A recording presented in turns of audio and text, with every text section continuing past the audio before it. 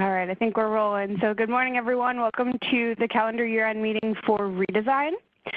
I'm just going to go ahead and start out on the wiki like I usually do, just to show you where all of the documentation for the year-end meeting is. So if we scroll down, and I'm going to the SSDT meetings and trainings page. And over on the side here, we have the documentation for Redesign. So under the calendar year-end section, we have an agenda for the meeting up here. That recorded webinar is going to be linked to this page. And then for USAS and USPS, we have the presentations and some supporting documentation and the checklist out here. The presentation is in a PowerPoint format so that you can download and modify that for your districts if you want. The checklist, I have that pulled up here. That is through a wiki page. Oh, I'm getting some feedback. If you are not muted, please mute yourself. Thanks so much. So once you get to this page, yeah, the checklist is on the wiki. This can be downloaded to PDF, or if you want to get it in a Word document, you can pull that right off of here. For USAS, there are a few changes this year, especially to this pre-closing procedures section. So you definitely want to check that out. Maybe need to revamp that if you did have a ITC specific checklist last year.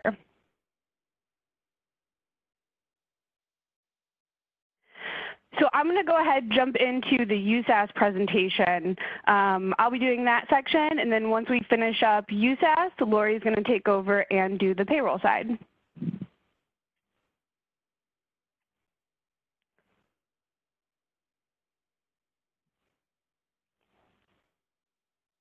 So to get started here with the USAS procedures, the first thing is just to kind of lay out what we're going to talk about.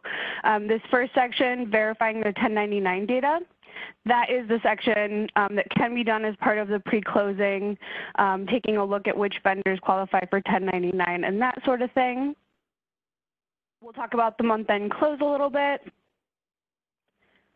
Some additional things for some additional items for the calendar year-end close, and then the 1099 procedures and the TR 1099 program.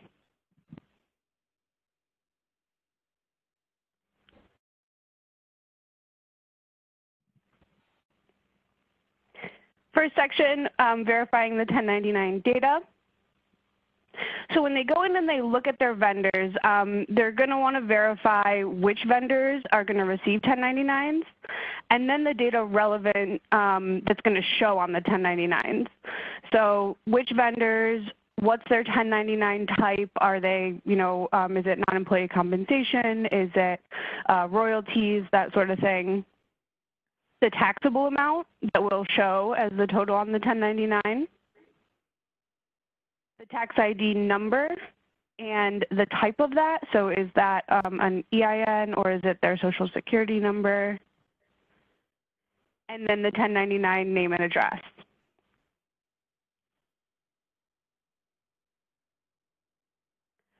Now I'm going to talk about a couple different ways that they can review this information. So if you've been to my trainings before, you know I commonly say that there's generally more than one way to do anything in Redesign. So I wanted to show these different ways to look at things, but also put it in the context of, when is it good to use the vendor grid versus the report, or, when am I going to use which one of the two reports?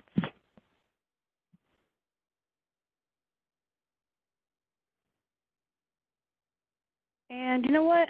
Let me see.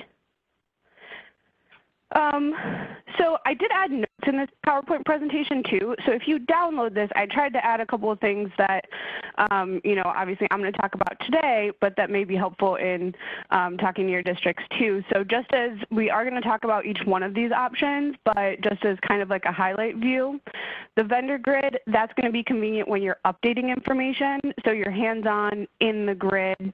You actually need to go in and view the records. The 1099 template report, that is the one that's going to be in the report manager. So that's their year-round for them to use. They can check in on that one. So that's going to be helpful for that situation. And then the 1099 extract report is the one that actually comes from the 1099 extract program. So that is their like final verification when they're actually at year-end creating the tape file.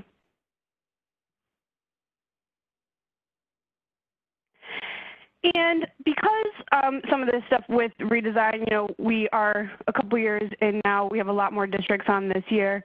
I want to be hands-on with some of this, so I'm going to review these grids, but I am actually going to hop into the software today as well to show some examples of these next couple. When we're talking about the vendors grid, you can use that vendors grid to review the tax ID type for 1099 vendors, and here's an example. This comes up a lot throughout the year when we're talking about, you know, different things that you can do. It's a really good example that we've used in the past for how to use those filters. So let me get my page up here.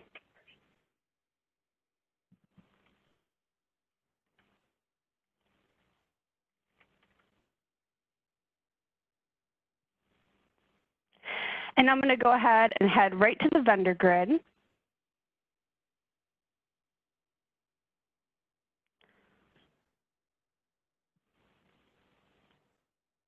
I wanted to reset my columns so we could look at adding those, but I don't think I did that. So we're going to do that real quick too. So we can kind of start with the standard view of, you know, what a user would see. I mean, if they've added their own custom columns, they would have that on there. But there are some, when they're specifically looking at this 1099 data, that they may want to add to their grid. So there was an update that came out recently with that more option where you can go add your columns and then it's going to refresh the page so that you don't have to do it manually. So it is recommended at this point, add your columns and then add your filters in. So we are going to do that. I can come down here. There's a little section for 1099 information. And I can add my 1099 type on there. These are my tax ID fields that I want to review. And then if I did want to add additional things, like say I wanted to add some of the 1099 address information to my grid, I could do that as well. I'm not going to do that right now. But I do want to add the amounts. So the year-to-date taxable total is what is used for the 1099s. I could add the normal total too if I wanted to compare, but that taxable total is really what I care about in regards to this. And when I close the more option, that's going to update my grid to add those things on for me.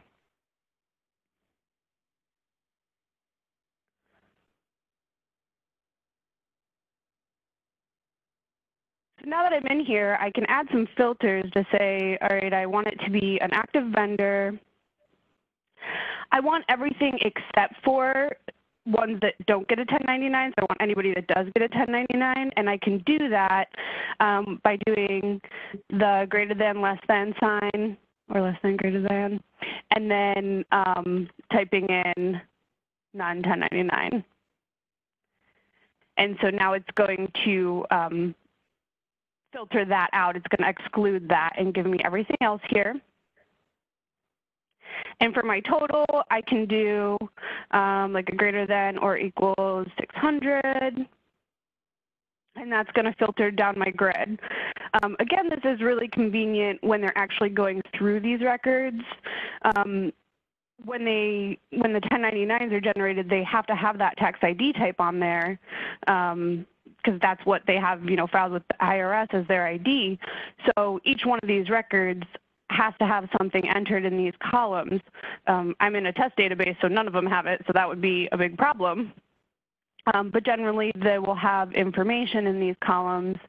And using this grid, they could quickly scroll through and say, you know, oh, this one has a gap. They can come in here to edit the record, add the ID, and add the ID type, and then go back to their grid and, you know, scroll through and see the next one. And so if they do need to add that information, that's right here under the 1099 information. They'll also, you know, they may want to review this 1099 type. So that's right in that same section as well. So if they needed to update this to a different type, they could just switch it there.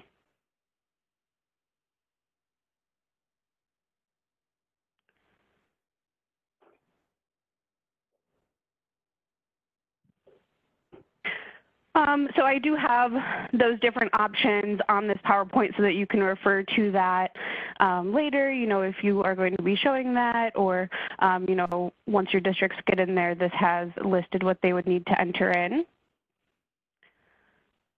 The other option that can be used on this same grid, basically instead of just manually putting in those filters, is that they could use the advanced query.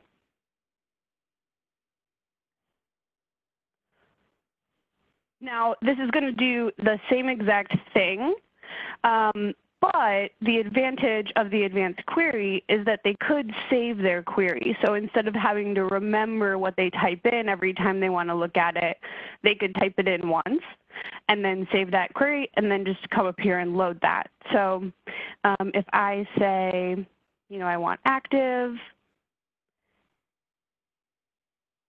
and my 1099 type, and my year-to-date total. The other advantage with this one, before I get too far, is, you know, if I didn't want to have some of these things on my grid, I wouldn't have to. In this one, I think it's kind of nice if they're reviewing the information to have it all right there in the grid. But once you're using the advanced query, you know, you could have it in the query instead of on the grid. So their grid could be a little bit cleaner. So we're going to do active equals true. The 1099 type, I want this to not equal non-1099.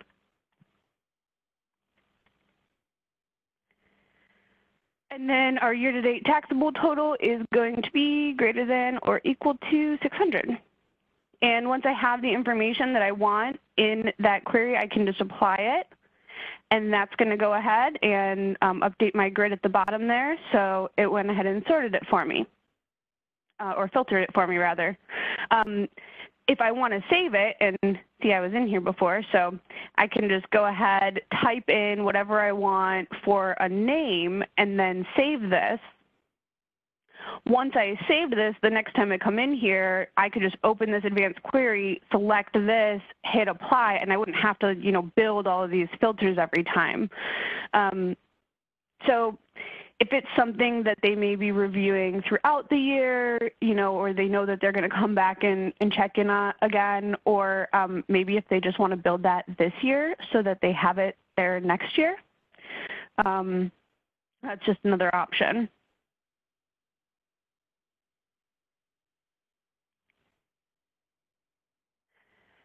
The other thing that they can do on this grid is kind of reverse these filters and take a look at vendors that have a year-to-date amount that would qualify for a 1099, but who are not going to get a 1099.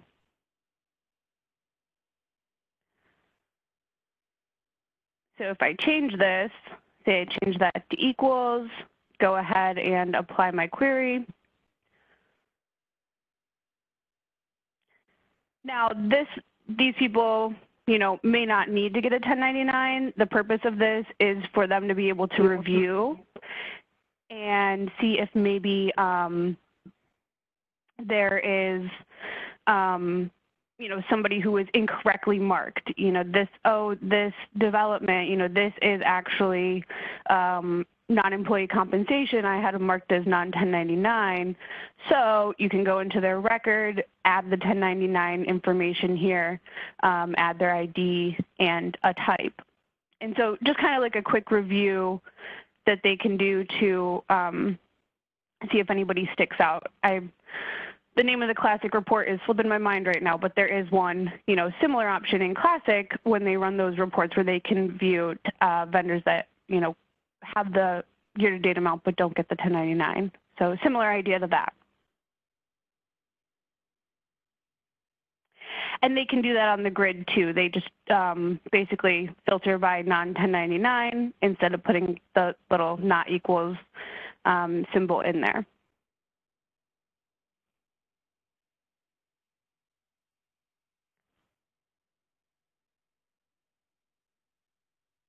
Of course, with the grid, there are some other things that they can do, some other advantages. I showed how they can add the 1099 location, name and address to that grid. So if they want to review all of that information at once, they can absolutely do that from the grid.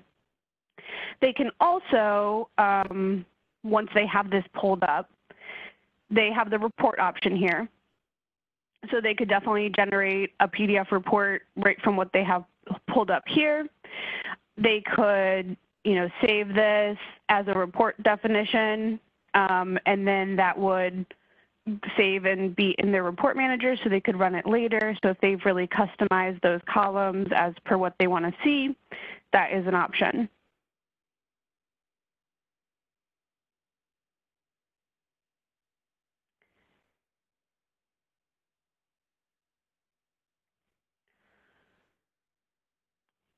The 1099 locations, I wanted to make sure I touch on these.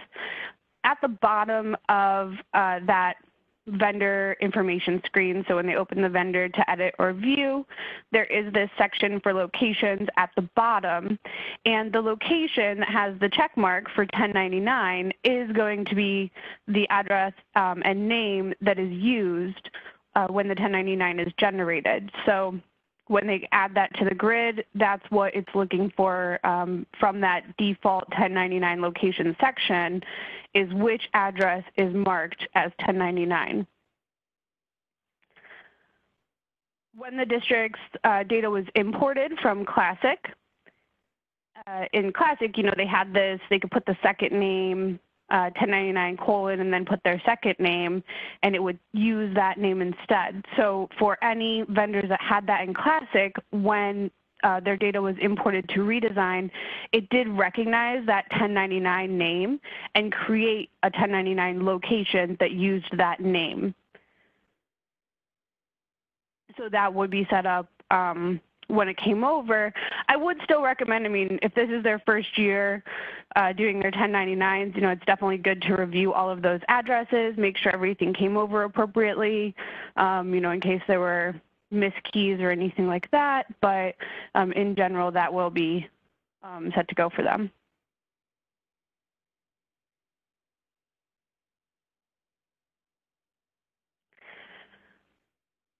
So the next way that they can review information is with this 1099 vendor report. This report is in the reports manager. Now, right now, it uses a primary name and address instead of having that 1099 name and address on it. So we have an update coming that's going to change that, which will make that report a bit more useful for reviewing this information. But in the checklist, there is an updated report definition that includes the 1099 name and address. So in the future, this will definitely be a report that they can check throughout the year. Right now, if your districts want to use this, or if you want to recommend that they are using it for year end, I would say go get that updated report definition first, just to make sure that they are able to review the actual address information that'll be on the 1099.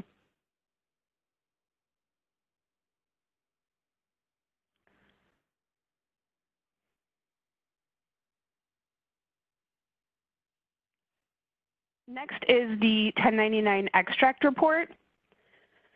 So this report is found if you actually go to the periodic menu, go to the 1099 extract program, the same place that they would generate the tape file, and then at the very bottom of this one is an option that says print report.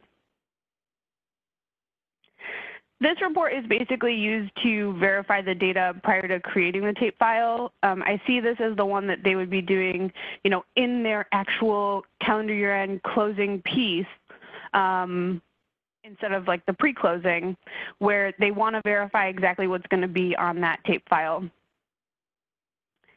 It does subtotal by the 1099 type, and it also defaults to exclude vendors with no tax ID. So I feel like this is notable. I mean, as part of that pre-closing, districts want to be making sure that those ID numbers are, you know, all entered in for their 1099 vendors. But if they do miss one, this is a report that they could compare to the prior total that they expected. And if that's different, it could be that that a vendor, you know, that they expected to get a 1099 does not have that ID in, and it would filter them out. So something to keep an eye on. And because this report is part of the program that actually generates the extract file, this entire program cannot be run until the posting period for December of the calendar year has been created. So if they were to go in right now, they haven't created the December posting period yet and tried to print this report, they would get an error. And that's just because they wouldn't be generating the extract file at this point yet. So that is why that other report, you know, kind of exists. It gives them an option that they will have outside of actually, you know, going to the extract report. If they do want to look at this report, December, the posting period for December just has to be created. It doesn't have to be open or current, but it does have to be created.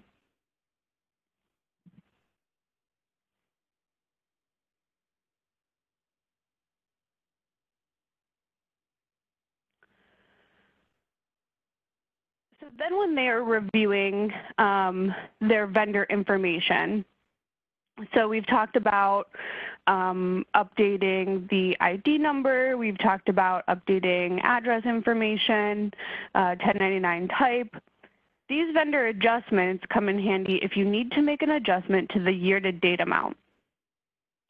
And this could be for things like adding royalties, or there is a specific situation if you have to go through the process to, like, quote, void a check from a prior fiscal year, but it was within this calendar year. Or maybe you're combining two vendor records that should have been one. So if they go in and view the vendor, this vendor adjustments option pops up when you are in that view.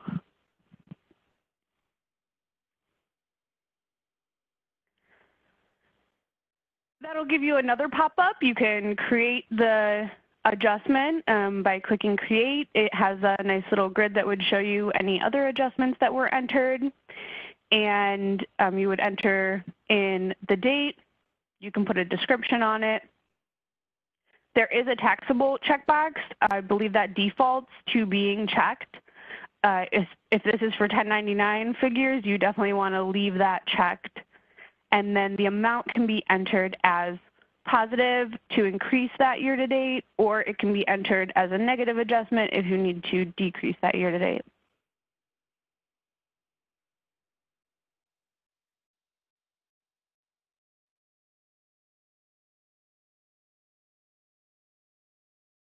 All right, so this is the last slide for this first section on verifying the 1099 information. Before we move on to the month-end closing, does anybody have any questions about anything covered there? Amanda? Yes. If you don't check the taxable, what happens? It will only update the year-to-date total. So there's three totals, like fiscal year-to-date, taxable year-to-date, and just a regular year-to-date?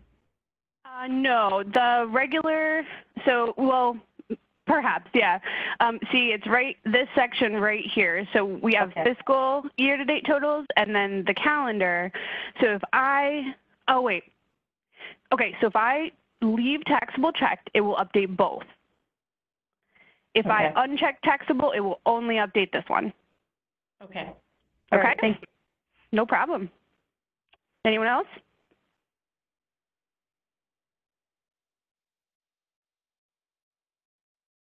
Okay.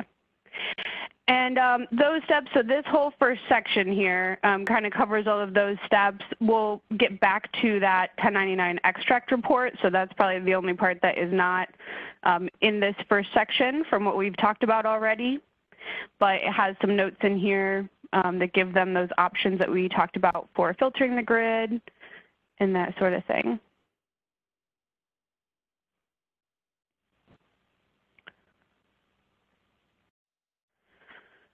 All right, so for the month-end closing, this is pretty similar to the regular month-end closing here, kind of the basics. So they're going to go ahead when they're ready, proceed with closing out their month of December as normal.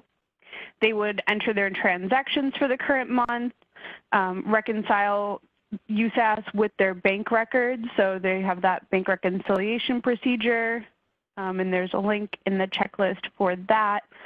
And then basically ensuring that they balance, so running their cash summary, comparing that to a financial detail, and ensuring that those totals match.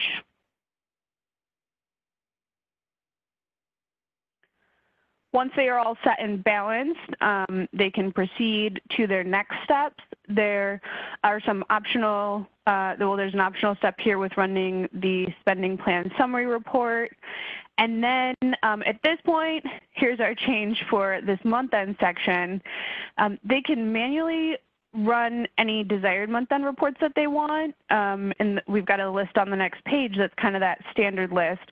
If there are other reports that they run during their balancing process, you know, this basically is just a reminder for that. If there are specific things that they might, you know, want to generate, that they save or that sort of thing. But outside of what they want to manually run, the monthly CD report bundle is now available, and it will automatically run when the posting period is closed.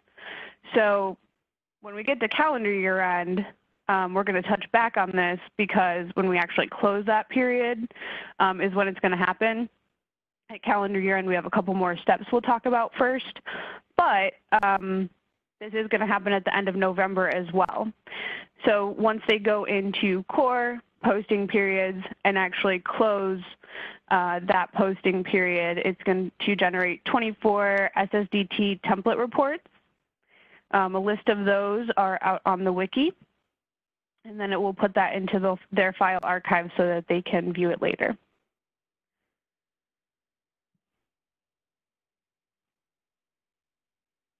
So here's the standard list that, you know, that's been with this month-end checklist.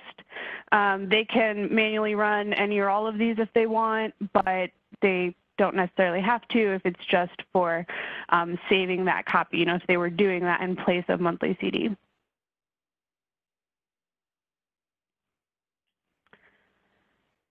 And then for the calendar year-end closing, so we're still kind of talking about generating additional reports at this point.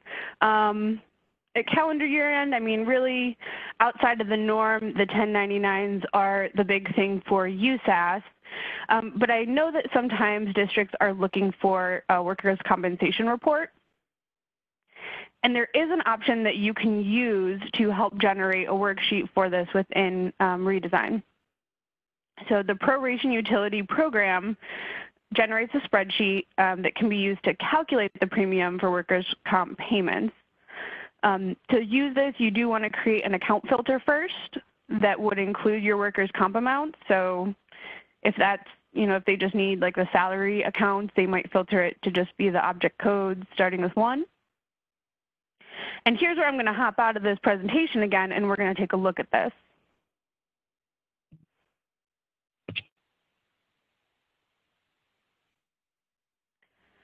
So the proration utility is over here under utilities.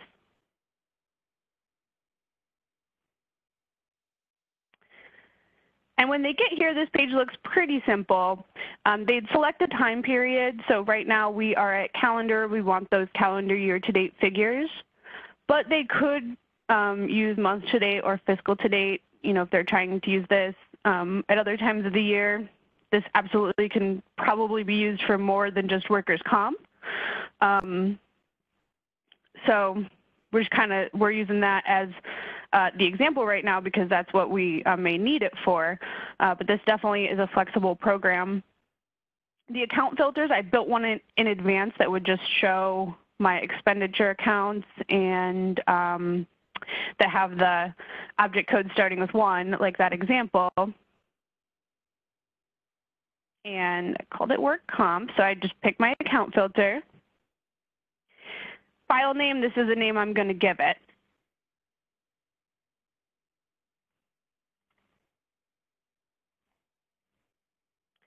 And then I click create.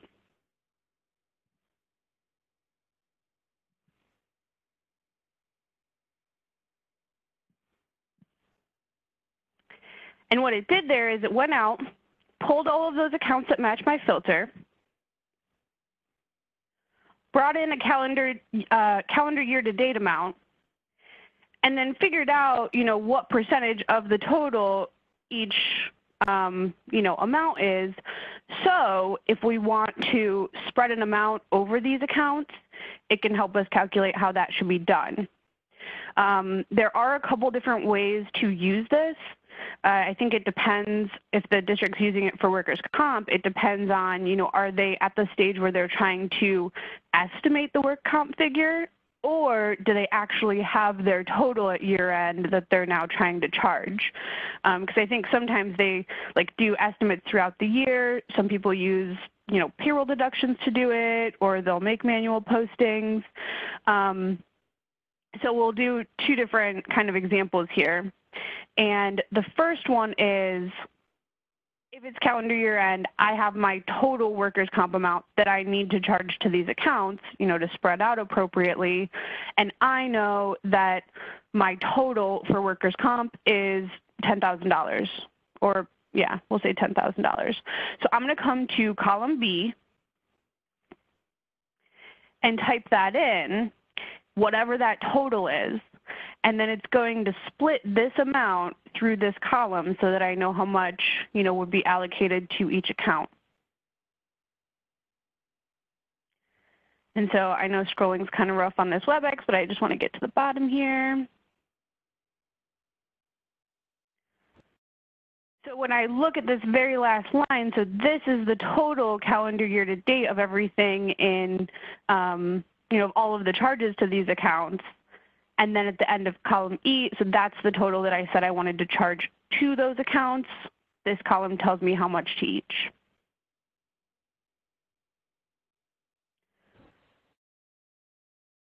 Now, the other thing that I've seen is, if they're trying to use this throughout the year, they might just get like a rate from workers' comp, and then like I've seen before, a report where you just plug in that rate and it kind of spreads it out over the, it'll calculate for, each account. So if I wanted to do that, I would do this a bit differently. So that's going to be our second example here. I can download this, and it's going to take this worksheet right to Excel for me.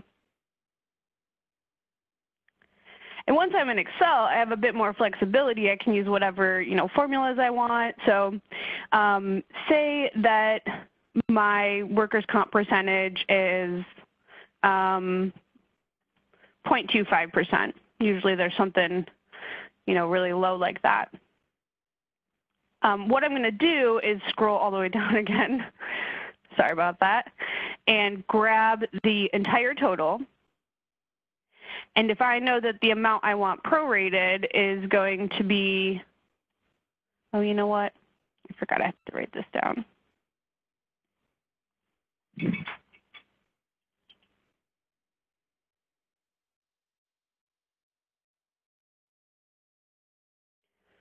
sure there's a way to paste it in there, but when we're live on the air, I'm just going to write this down because sometimes Excel likes to pull tricks. So if I go ahead, put in my total here,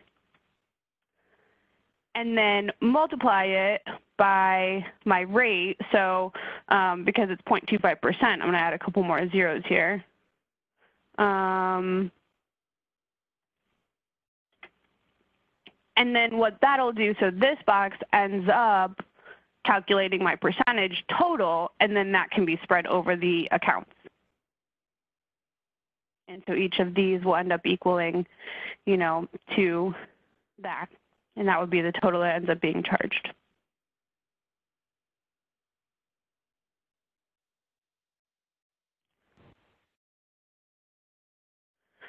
So kind of an interesting program there, at least a way to be able to help get those amounts. And again, I'm sure that can be used for other things throughout the year. So keep that in mind as well.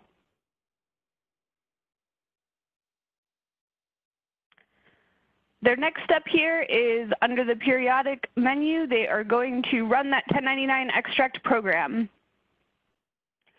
We saw this view before when we talked about the report, but when they do run it, they're going to select 2019 as the payment year.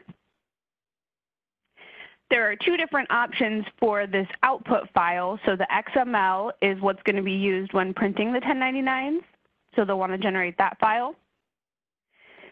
And then the IRS format is what is used to actually create the tape files for the IRS submission. They should review the file name, tax ID for the district, the address, and contact information. And then they would click generate extract file to generate you know, whichever one of the output files they have selected, and then print report will get them that report. So again, that's a good one to use when they're actually generating it. They can go ahead, generate the tape, generate the report, print that out, and know that they have a record that matches what they generated to submit or to print. And so just to flip back here, that output file is controlled by this little drop down. The payment year is down here, and then they should be verifying all of the information that shows in these boxes, and that's the organization information.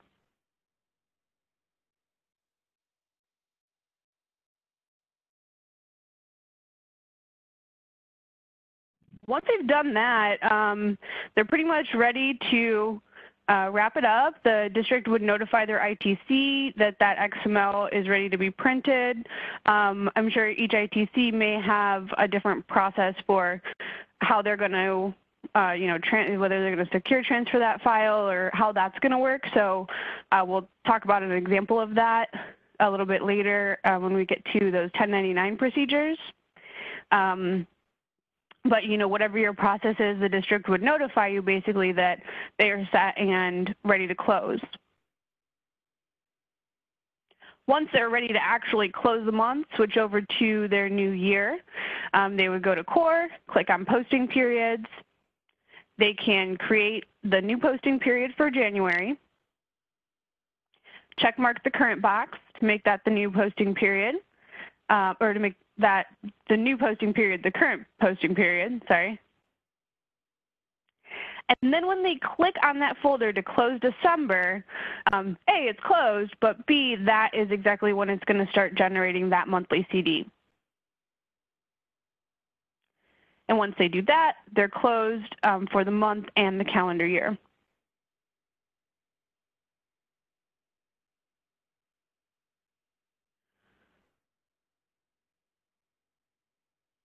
So here's where I have some additional notes on the monthly CD. We, you know, kind of talked about how this will automatically run when that posting period is closed. But what it's going to do, it's going to run in the background. So it is a report bundle. It'll go, you can see the status in the job scheduler. Once the reports start to appear in the file archive, you'll be able to see them there. But it basically generates those 24 template reports sequentially. So it's going to run them back to back. One thing to caution on with that is it's like you have another window open that's generating 24 reports. So when the district closes, this doesn't mean that they can't do anything else in the software, but we do recommend that they would refrain from running other reports while the bundle completes, or jumping into like posting payables, or some kind of heavy processing, because they basically have to think about it like, if I was running a financial detail over here, then I'm not going to go run a bunch more reports in other windows. It's kind of like that. So just something to be cautious of when they close. But they can see the status, in those couple different places of where the report bundle's at. If you need to reopen a posting period, the monthly CD bundle does automatically run again when the period's closed. So how it works, and I have some monthly bundles in my test land here. So I have my file archive, and then it's going to show any monthly CD bundles that I have for prior months that I closed. And when I click on one of these, I could just click right on the line to open this highlight view, and I can see all of the reports that are included. If I reopen a period and then I close it again and I don't do anything to this previous bundle, what it's going to do is it's going to add a second set of reports within this same category because it's for the same month. So I can see, the timestamp, but I would have, 2 of each. So you don't want to do that. To avoid that, I mean, maybe there is a reason you want to, so you could. But if you don't want to do that, the way to prevent that, there's 2 options. So if you are reopening the period and you do not want the reports to generate when you reclose it, you want your original reports to stay out there, you could go to the report bundles and just disable your monthly CD reports, close that period, and then come back and re-enable it.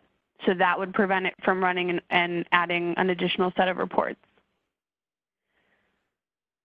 The other option you have is in this file archive, you can delete these reports first. So if I want the new reports to be the only August reports, I would just delete this package. And then when I reclose August, it would make a new package out here. It would put August back and put that bundle together.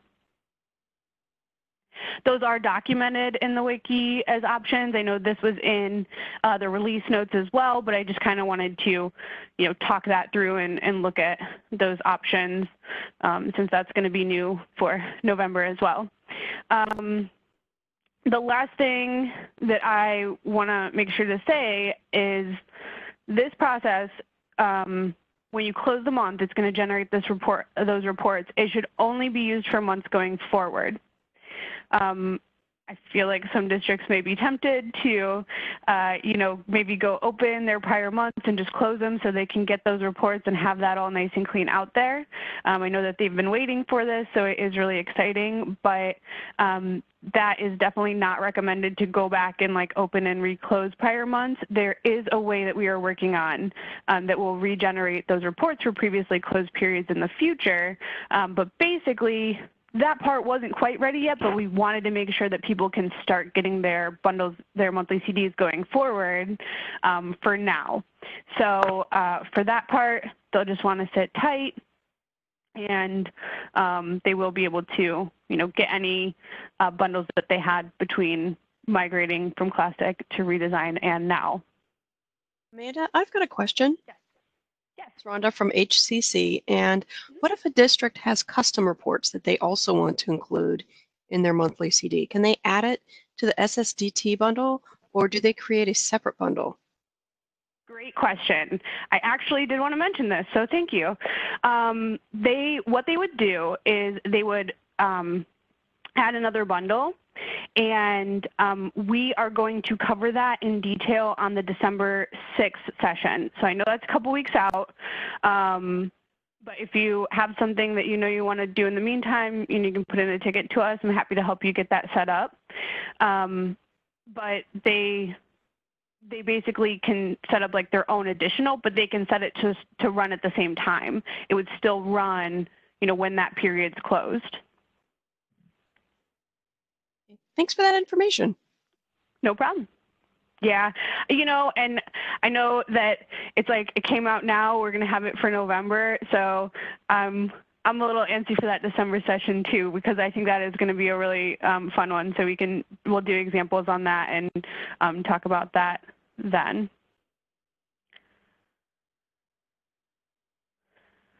Okay, so 1099 procedures are next. Does anybody else have questions on any of those pieces that we covered so far before we kind of jump into the 1099 piece? Hey, Amanda, this is Bonnie from Access. I got a quick question.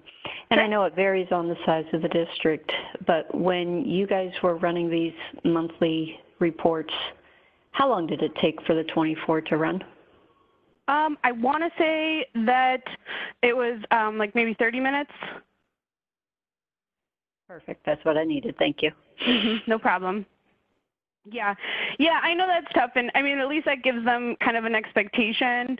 And again, like they're not totally tied down during that time, but I wanted to mention that because I know that there are people that are just like antsy to get it rolling after they close it, they're done. So shouldn't be too bad. Amanda, this is Rhonda again from HCC. Yes. Can the user do other procedures while that archive is running, or could they log out while it's running and still have it generate?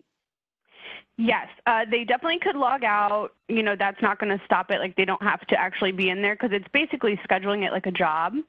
So once they kick it off, it's going to run in that job scheduler. It's not like, like I guess I gave the example, if they had it open in another tab, it isn't exactly like that, where they couldn't navigate away from that tab.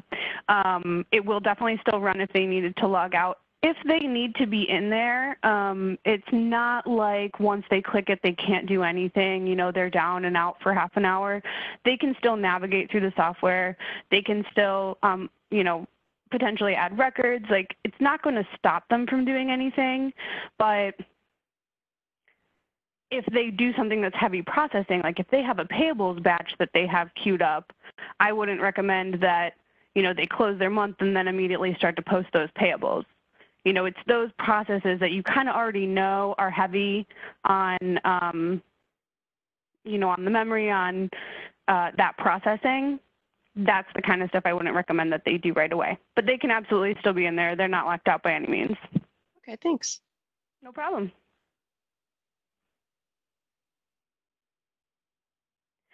All right, so 1099 procedures. This part we get pretty standard. Just a reminder here that a couple years ago, the federal law changed and moved up that 1099 deadline. So for any 1099 submissions that include non-employee compensation, generally they do. Those are due by January 31st. And generally you are submitting all of your districts together. So what we recommend is that, if you electronically submit those on behalf of your districts, set your own deadline with them, make sure they can have those files generated and fill out the proper paperwork and everything so that you have time to compile all of the district files and get those submitted by that deadline.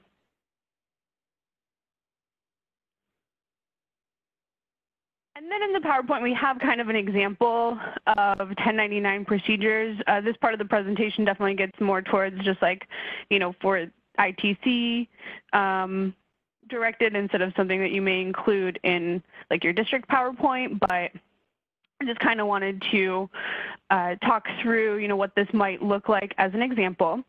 So once the ITC is notified, by the district that they've completed their 1099 extract, they may receive a secure email, or if you guys do file transfer, however you have set up to receive their 1099 XML and tape files. Then the ITC would upload that XML file into the Edge software to actually generate the 1099 form for printing. And so when you save the tape file for the submission, that could be renamed to perhaps reference the district, and then it would be transferred into the VMS software. So that would be the ASCII file or transfer type, and it could be put into like an empty subdirectory, say, in VMS.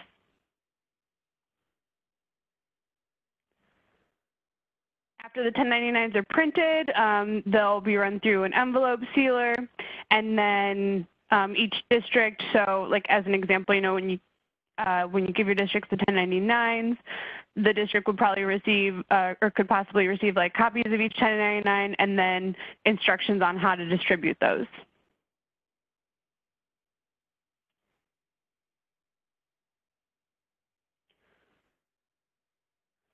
And then just rolling right into this TR 1099 program. So this is for creating and transmitting the 1099 data to the IRS. There is an option to create test submissions that was covered in the 1099, I'm sorry, that was covered in the Classic webinar. And so those 1099 slides within there can be referenced. It's basically it's the same process, so just didn't want to be too repetitive on this one.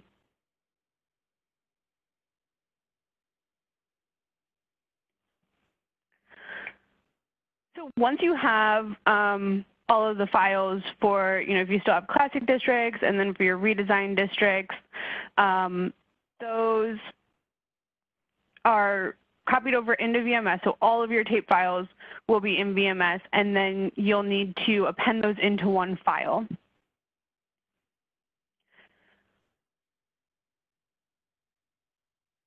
When you are creating your command, the classic files must be entered before the redesign files.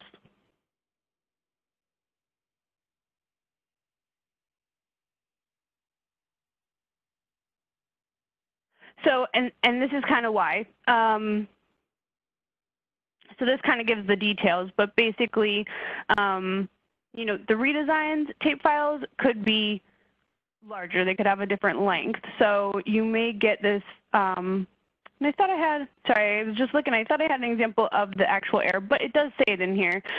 You may get an error that says invalid record size when appending the files. So if you do the classic ones first and then append your redesigned tape files afterwards, you can use this additional command to truncate. And then here's an example of that.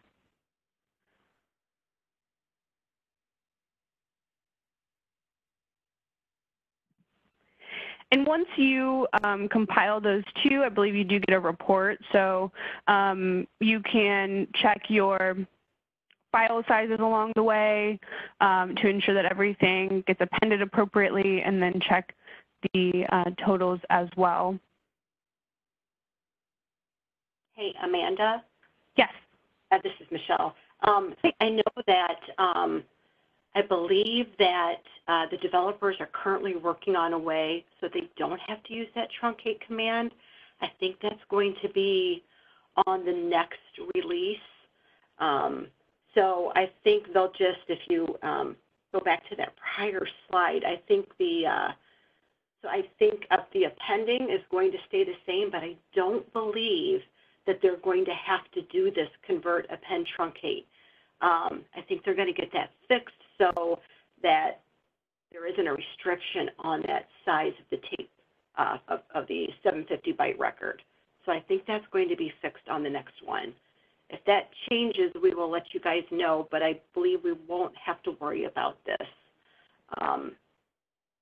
when it's time to actually append your classic and redesign files. That is perfect. Thank you, Michelle. Yes, I missed that. So that's great news, though. Hey, this is Bonnie. So go ahead. Real quick, then does it matter whether your classic goes first? You just said your classic files had to be compiled first, and then you add your redesigned files to them. Does that matter if this fix is coming through? I'm not sure about that yet, Bonnie. And I know we have it on here that to recommend to put the classic files first. If that changes and it doesn't make a difference, we will let you guys know. Thank you. Thanks, Michelle. Thanks, Amanda. All right, so then once they get to actually creating the transmittal file, they're going to run that TR 1099 program. When you get to that step, you'll be entering the appended file name, so that file that you created, compiling all the districts together. You'll give it an output file name, and then have to enter the additional details here as far as the transmitter's PIN number, name, so this is generally the ITC information, company name, a contact person, and then it'll ask you for the type of file. So that would be the original file the first time around, and there are some options as far as, if there are replacement or correction files created later, but for your general submission, you're picking original. The transmitter control code received from the IRS. And then approved for combined state-federal filing program. And it'll ask you if it's a prior year. And you generally do not want to put P unless it is prior year data. For your standard calendar year in process, though, it will not be. Once you get that entered in, you are going to get the TR 1099 TXT. That's going to be a summary report. So we recommend reviewing that and keeping it on file at your site. And you'll also get the output file to submit to the IRS. So that is going to be the file that you're going to upload into the fire system.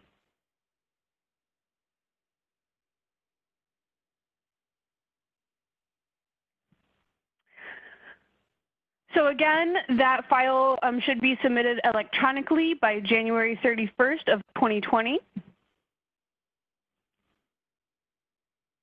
There are additional instructions on this in Part B of the IRS publication 1220 for electronic filing. And then here is the link to that fire system. And an additional reminder to keep a copy of the transmittal file and report for your records.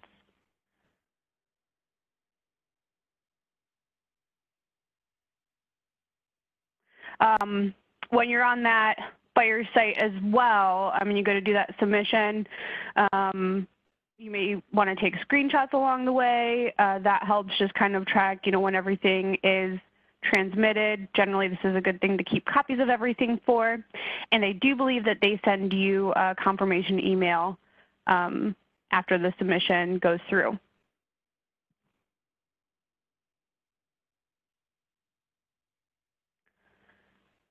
And that is about it for our USAS side. I have some notes here for upcoming sessions for Fridays with Fiscal. So we do have two coming up. That one that I mentioned on December 6th, that is going to be more information on the report bundles that replace monthly CD and payroll CD. We will also talk about scheduling additional reports on that. And then on December 13th, we're going to do a Fridays with Fiscal to talk about major highlights from releases that have been happening recently. So, and here's a registration link on this. Before I turn it over to payroll, though, do we have other questions on the ending part or anything else that was covered? Hi, Amanda. This is Carrie from LACA. Hello. Just two questions on the 1099 extract and the proration utility for workers' comp. Can those be generated later if ever needed? Or is this like a once and done, or you'd have to reopen a posting period to generate any of this again, or is this stuff to be regenerated if they lose the file or anything, or no? So the 1099 extract can be regenerated for prior years. So that one you can definitely go back. Now, if they needed to make a change like to some, say like a vendor amount was incorrect. If they're changing anything, they may need to, that's related to a prior period, they may need to reopen. But generally, they can regenerate this for prior years. For the proration utility, when we come in here, because this one just really goes on calendar, month, or fiscal to date, that's going to be based on whatever your current period is. So if you needed to do it for like a prior calendar year, you'd probably have to change the current period so that it would know, that's just going to be the only indication right now that would let it know which data you want to select. Okay, thank you. No problem. Hi, Amanda. It's Roxanna. Do you know if any of the ITCs are having their districts send the IRS file, or if this is like every ITC is doing it on their behalf? I don't know specifically. I think generally the ITCs would compile and send them. My understanding is that anybody, if people register for like an IRS fire login, I think they could potentially send them, but I don't know that anybody is doing that currently. Okay, thank you. No problem. Amanda, this is Deb at Maveca. We've always given our districts an option to run the 1099s from a backup. And so we take their backup from calendar year end, we put it in a test database, and they are able to process 1099s from there. Okay. Should we create like a test instance for that, or would they just change their current period, posting period, and go back to December? I guess it depends on like, are they making, if they had it in a second test database, like were they making changes to anything in it before Usually they ran it's just they don't have time, or they're waiting on a W-9. From a payroll standpoint, we have all of those disability things that they're waiting on from the insurance companies to know how much disability payment they're waiting on. So it's really it's about 50-50 that, we have payroll also in a demo and their USAS stuff, but I think it's mostly that a convenience for them rather than that they're wanting to change anything from the year end. Well, I think that it really depends on what they may or may not be changing. If they have, if it's a situation where they may be needing to like update vendor amounts, if they can run that 1099 program after closing. So, part of me thinks they may be good to just proceed and then run it. If they had any changes to like amounts and stuff, I would think that you would want that to be in live. And they could do, now that they have the option to. But I mean, you could do a demo land if you want to. I don't know. Michelle, do you have thoughts on that? Yeah, Deb, I don't see any need either for like a demo account of any kind either. I mean, just like Amanda said, you're going in and making those changes, and then, and when you're running that 1099 file, you've got that year to pull from. So that's what's nice about the redesign is that you don't have to have any of those backup accounts like that. So that shouldn't be necessary to do that. The same holds true for payroll as well. You don't need a backup like you did in the past. And I think honestly, if they are worried about like, having to reopen periods and stuff, I really think that's just going to be for the monetary amounts. If they're just reviewing vendor data and then generating that file, if they're worried like they already closed, I think it would really just be if they need to enter vendor adjustments where they would be looking at having to reopen periods. Correct. Absolutely. So if they were to change like a vendor's name or address, it would go ahead and pull onto the 1099 file without changing back to a prior period if you enter that vendor change in live in January? I believe so. Okay, that's right. All right. I haven't specifically tested it recently, but didn't want to talk myself. Didn't want to say the wrong thing there, but yeah. At the time that it's generated, it should look at that vendor record because the changes there aren't necessarily like time-stamped, you know. So for accounting, the only time they would have to reopen the prior period to run their 1099s would be if they are actually making adjustments to the year-to-date total. Yeah.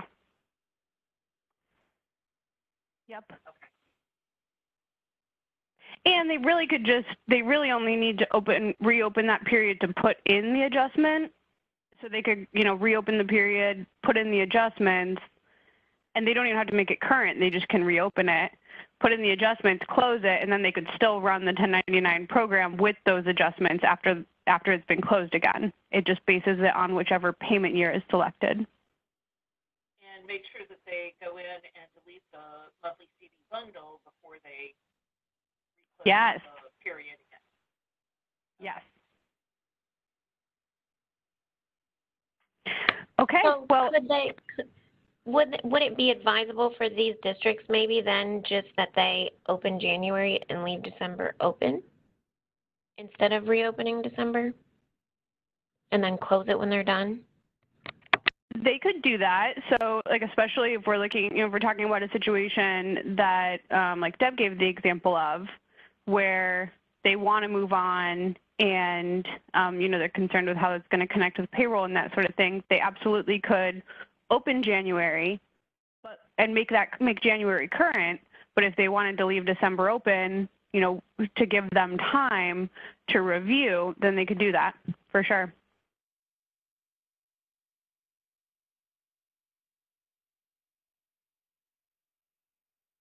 Okay. Well, I'm going to go ahead and wrap up the USAS side here. If you guys do end up coming up with any other questions, just let us know, put in a ticket. We are happy to help. And I think we'll just probably take a minute here to get switched over to Lori, and then we'll start up with payroll.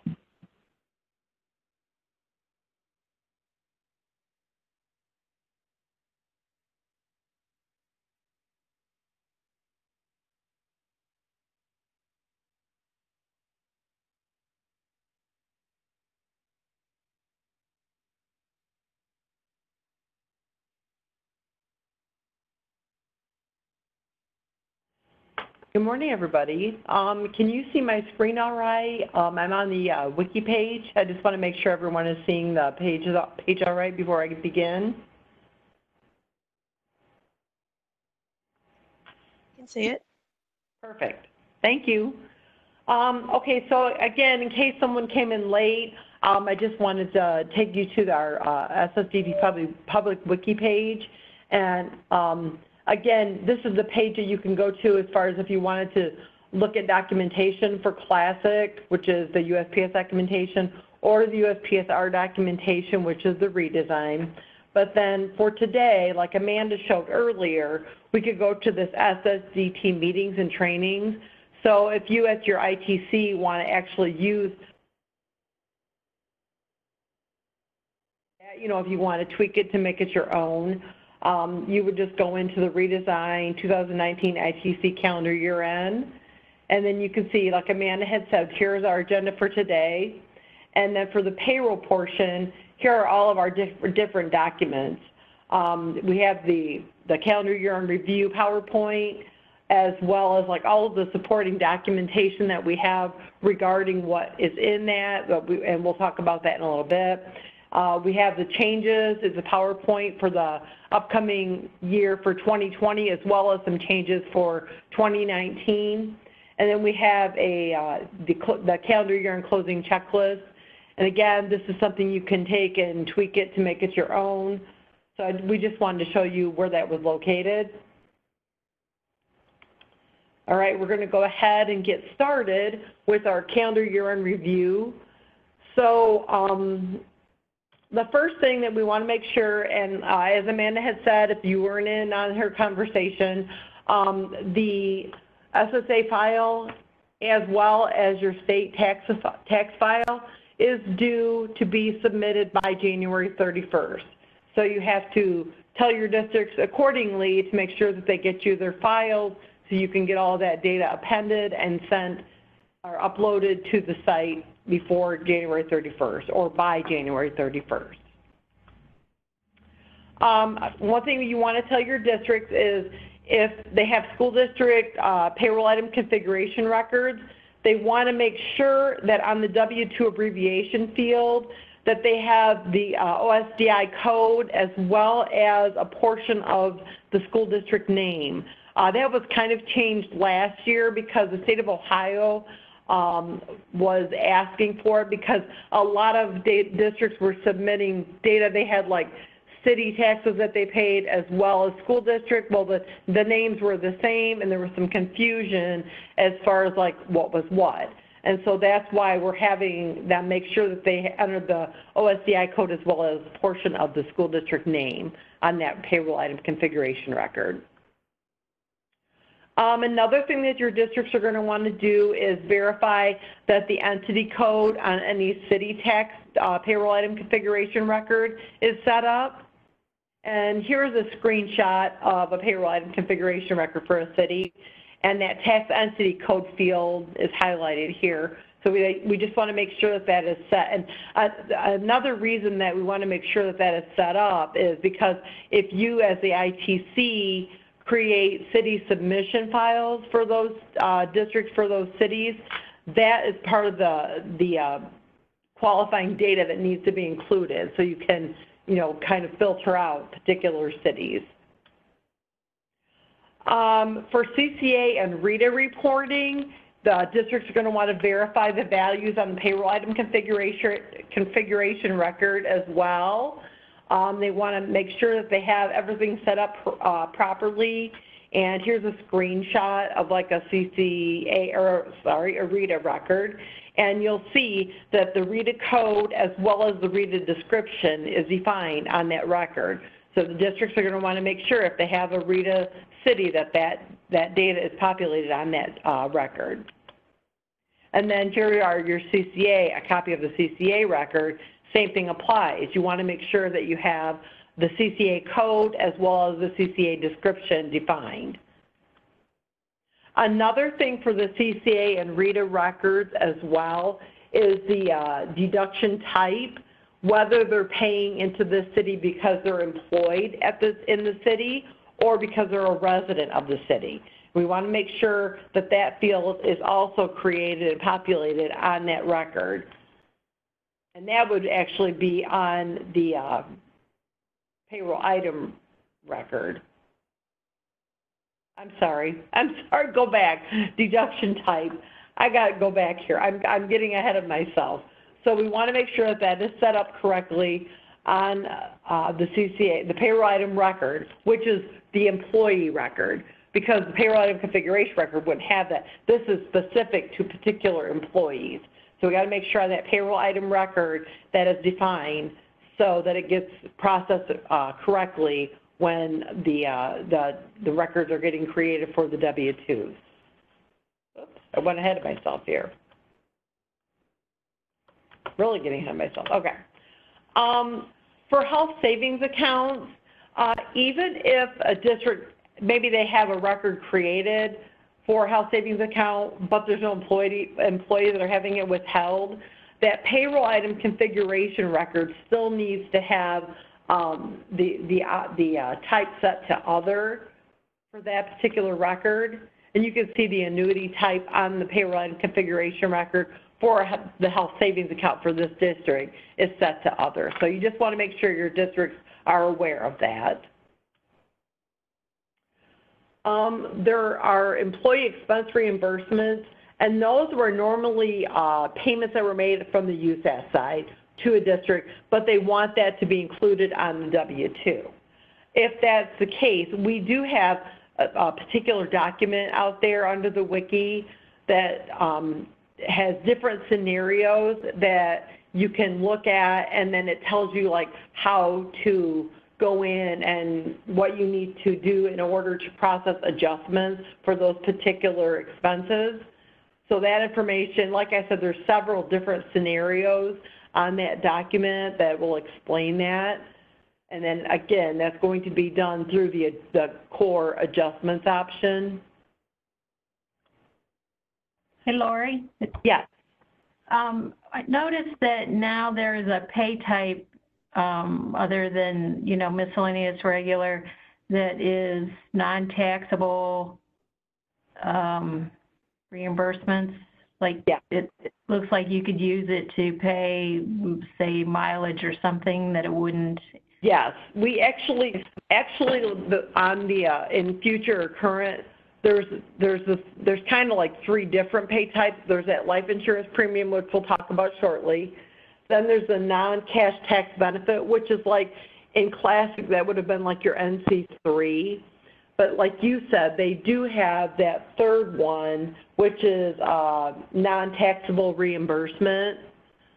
So that could be used as well. But I mean, like you said, cell phone reimbursement, if they don't process that like through payroll, because a lot of districts do, they could probably use that non-taxable reimbursement option for that if they wanted to.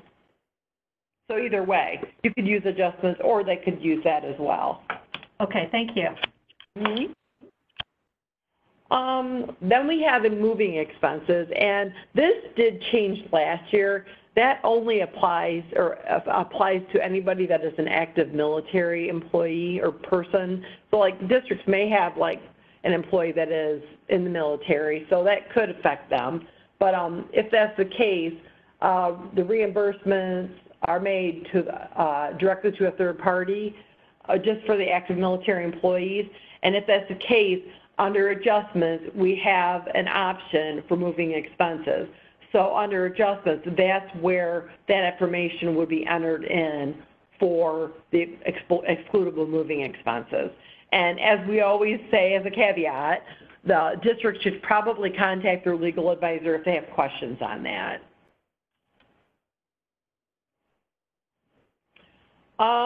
The fringe benefits amount, again, another thing that can be added through the core adjustments option. Again, we suggest that if districts have questions, that they should contact their legal advisor just to verify before they enter this information in.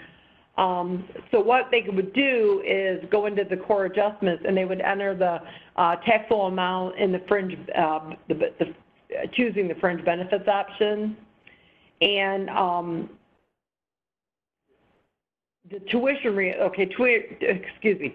tuition, I can't say that word, reimbursement, anything above $5,250 is considered a fringe benefit. So if the amount that, let's just say that they reimburse them for $6,250, so the amount, that amount is above the $5,250, they're going to have to go into adjustments under that federal tax payroll item. So they'll find the employee, choose the federal tax payroll item, and then they would choose the fringe benefit type, and then they're going to go ahead and they're going to put in that $1,000, which is above the $5,250. When they click the Save button to save the record in adjustments, that's going to update the total and taxable gross fields for the payroll item that taxes fringe benefits. So basically that's going to update the federal and it's going to update the state total and taxable gross fields. And then that information will be reflected on the W-2 report. So we have the life insurance above $50,000. The ideal situation, and this doesn't always happen for your districts, but the ideal situation is to get all this entered in before the last pay of the calendar year, or if an employee, has retired, maybe they retired back in March, it would be good if that information had been entered in, or if not, then they're going to have to do a different way of processing it. But the ideal situation, like I said, is to go in and on the last pay of that employee's employment, or before the calendar year end is done, if these employees are still being paid, go in and use the life insurance premium pay type under future, or you can see it under current as well.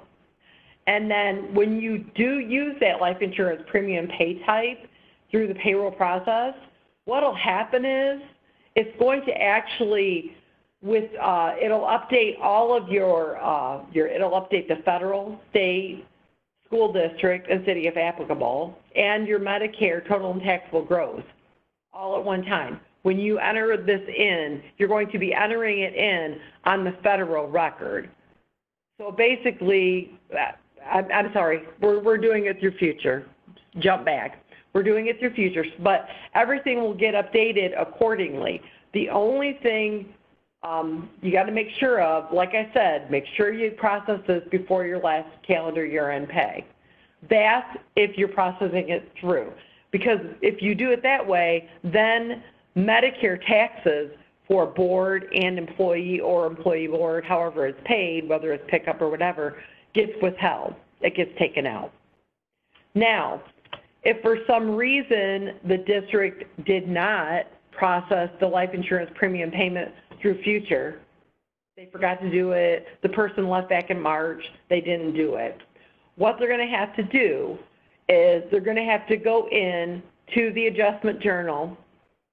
They'll find the employee, they'll choose the federal record, the type, federal record, and then they're going to choose the life insurance type option under that federal record. And then they're going to enter in a transaction date and then the dollar amount for the life insurance premium. When they do that, they click save.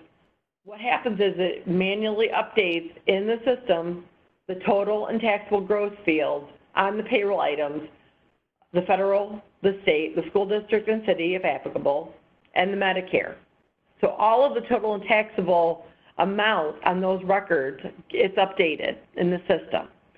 The only thing that the district has to remember is it does not withhold the Medicare that needs to be withheld for that life insurance premium. So with that being said, either the board has to pay their amount and then they have to get the money from the employee, or a lot of times what happens is it's usually a minimal amount, and so the board will just take care of paying for both the employee and the employer portion. Or if it's all board pickup, the board just pays everything. The only thing is, since the board's doing that, or that they got the money from the employee, the district has to go back into the adjustment journal and enter in that Medicare withholding that they paid. So if they paid, let's just say that the board paid the employee and the employer share. The district is going to go in to the adjustment journal. They're going to add an adjustment journal on the Medicare record for amount withheld, which is the employee amount, and however much the board paid for that employee amount. They're going to add another adjustment journal entry for the 692 record, and it's going to be the board amount withheld. Same thing. They're going to put in the transaction date and the amount. That way, when they're processing the W-2, they're not going to get a fatal error saying the Medicare amount does not equal 1.45% of the taxable gross. They want to make sure that they get that taken care of, they get it paid. So that's just something that to keep in mind, to tell the district to make sure that they do that if they actually forgot, or if they forgot or did not have the chance to enter that life insurance premium before the last pay of the calendar year. For dependent care, if the district is not using a dependent care payroll item type, because there are dependent care payroll item types being used, so they're just processed during the normal payroll processing. But if they don't have that set up, then they need to manually enter dependent care amounts for W-2 reporting purposes. And the way they do that, again, they're going to go through the adjustments, the core adjustments, and the maximum amount, if you're married filing joint, is $5,000. If you're unmarried or unmarried couple, or you're filing single, it's $2,500. And if you're married, let me go back. $5,000 for married filing joint, unmarried couples, and single. Or if you're married filing separate, it's only $2,500. Sorry, I wanted to get that straight. So they would go into core adjustments and enter in the information under the federal record, and they would choose that dependent care type, use the transaction date, and then the dollar amount that they need to put in for the dependent care. Again, when they click the Save button in the adjustments, the total and taxable gross fields are going to be updated for that dependent care, and it's going to update the federal, the state, the city records, and then that's going to be reflected on the W-2 report. And then that dollar or that amount is going to be shown on the dependent care field, which is in box 10 on the W-2. So that information will be added on box 10 on the W-2. If the district had an employee that used a company vehicle, there's a calculated leased vehicle value. They're going to manually enter that leased vehicle value through, again, core adjustments. There's a type on there that's called vehicle lease. And again, that would be under the payroll item, the federal tax 001 record. They put in their transaction date and the dollar amount. And again, when they save that record, when they save the adjustment journal, the total and taxable gross will get updated just on the federal and state record. And then that's going to be reflected on the W-2. It'll increase those total and taxable gross field amounts. And then that vehicle lease amount is populated on box 14 on the W-2. So that will be reflected as well. Employer-sponsored health care costs on the W-2. Again, back when the Affordable Care Act required employers to report the total amount of employer-sponsored group health care. So when we talk about employer-sponsored health care, that includes employer and employee amounts. So both amounts are totaled together. That's what's going to be showing on the W-2. So it's not used for anything other than it's just informational for the IRS. It's pretty much what it is. If an employee is paying the insurance out of their own pocket, the amount can be added to the adjustment screen. So they would just go into adjustments and create and then find the employee. They would find the payroll item, whatever they have, the district has set up for that particular health care record. And then they would choose from the drop down under the type option, they would choose the health care type. They put in the transaction date and then the dollar amount that the employee paid for that whole calendar year. They could enter in the description if they wanted to, it's strictly optional, and then they make sure that they save that record. Here's another scenario. If the employee insurance was paid half a year out of pocket and then the other half through payroll, the amount paid by the employee for that half a year needs to be added to the adjustment journal. And so you're going to add that information pretty much the same way that you find the employee, choose the, but this time you're going to be choosing the federal tax item. And then under type, you choose the health insurance, put in your date or choose your date, enter the dollar amount and description if you want to, and click the save option.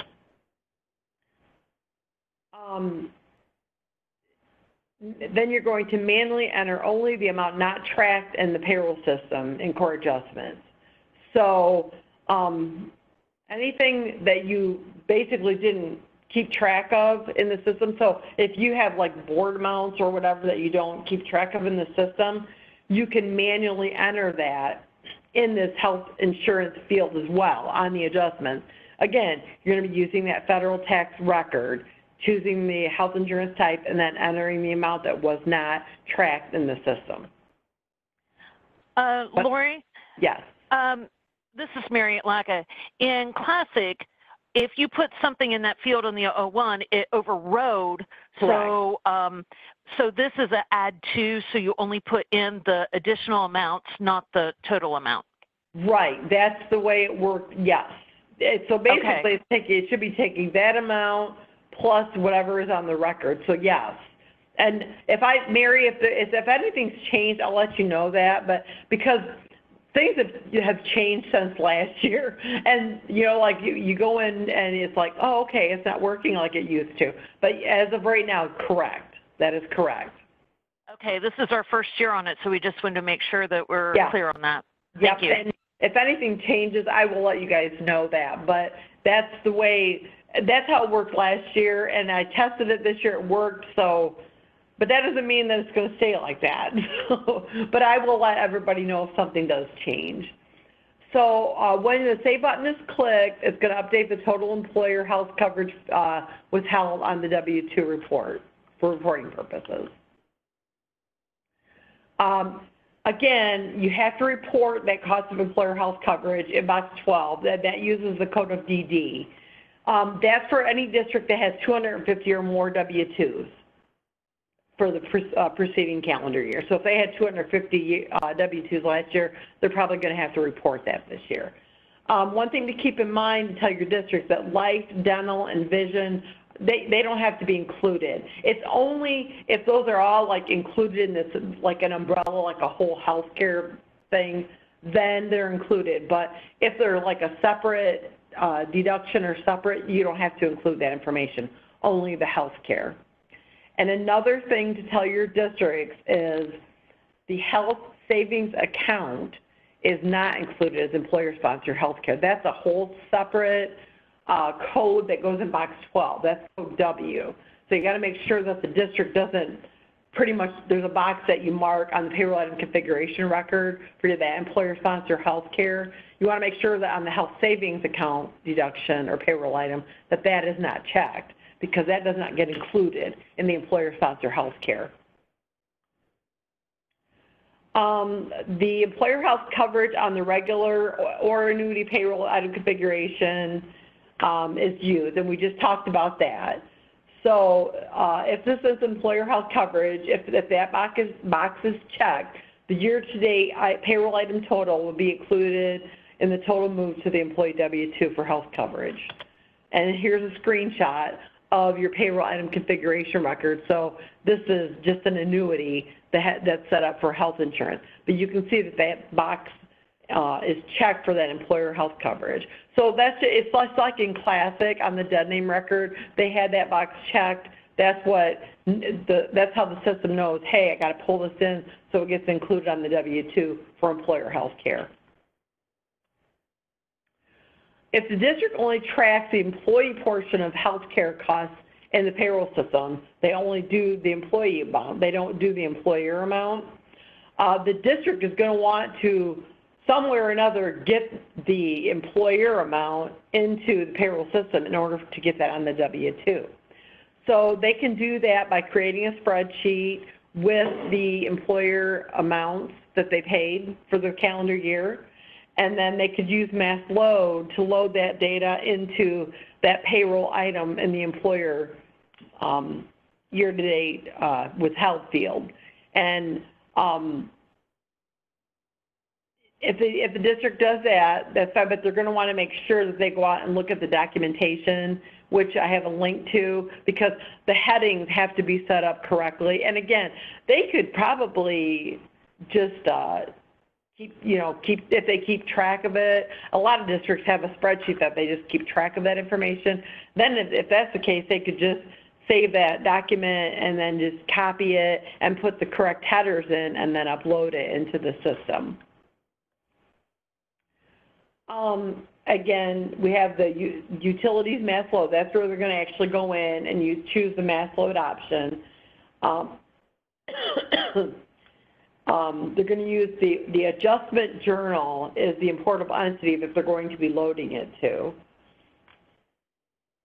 And that'll be the amount, again, the employer amount of medical insurance coverage. If the system is, if the district is not currently, again, processing the board portion of the paid medical through payroll, just keep in mind, if they wanted to start like this new calendar year, they can track the employer amount through the payroll system It doesn't mean that they have to process employer distributions for that particular item. They can just track it, you know, like how much is paid. Then they don't have to worry about mass loading all that information for the following calendar year. They can just keep track of, you know, each pay when it's withheld. It'll keep updating the year-to-date amount paid, and then at the end of the year, all that data will be available. And if they want to do that, all they have to do is just make sure that they go into the payroll item configuration record and leave the object codes on that those particular items blank. And then there's no mistake made, you know, when they're running employer distributions, but at least they can track how much the employee or the employer is paying over the calendar year. The health reimbursement arrangement, that was added last year, and it pretty much only affects employers that they're like small business employers. So if they only have like 50 full-time employees or less, they could use this health reimbursement arrangement, and that is pretty much it. If they qualify, they basically are reimbursing medical care expenses to employees that are eligible for it throughout the calendar year. And if they do that, that information can get reported on the W-2 in box 12 with the code of FS. And so if you have, and I would think this would almost only affect maybe like some community schools possibly, because most school districts, have more than 50 employees, possibly not, but if that's the case, they could actually go in and use this. We have a health reimbursement option that they could use, so they could get that set up accordingly. And if they do, they can go to the core adjustments option, and we have under the federal record a health reimbursement type where they could actually go in and enter that information in order to get it to process on the W-2. For W-2 reports and for submission features, when we go into reports under the W-2 report and submission option, there's several different options available. We have the W-2 report, which is basically used for balancing. So the district can start running that even right now if they wanted to. They can start running that, start balancing, making sure everything is lining up. Then we have the W-2 form, which is the form data XML file, which is used for the laser printing.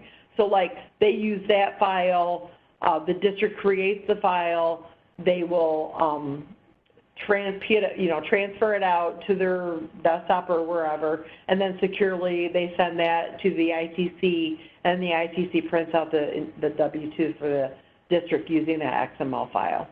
Then it also creates a W-2 tape, which is what is used for the submission to the SSA, and it's also used for your state of Ohio taxes as well.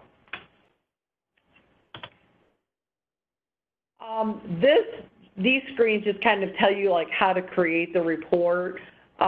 This is more for like district use. I'm sure the ITCs pretty much know, you know, where you need to go and what you need to do. But it gives details about, you know, what the field names are, and then what basically are your options and what you need to put in those fields if you have to populate those fields. The kind of employer, the district, again, they have to make sure that they specify if they're a state and local government employer or, what's the other option? I can't remember. I think it was federal. Where are you at? I know I have it written down. Here it is. Okay. If the school district is a part of a local government and has not applied for a 501c status, they will check the box for state, local, non-501c, which is an S. And I think most of the school districts are like that. But there could be, again, maybe a community school that has applied for 501c status and was granted that nonprofit status. So if that's the case, then they would choose the option Y when they're processing the W-2 report. or when they're creating the submission file. And then when you're in W-2 report submission, at the bottom of the screen, let me go ahead.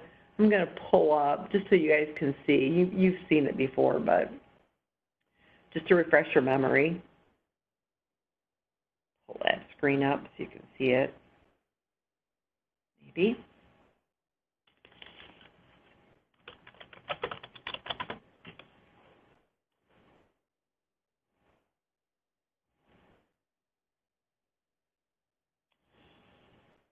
Okay. Maybe. There we go. All right, so under report, W-2 report and submission.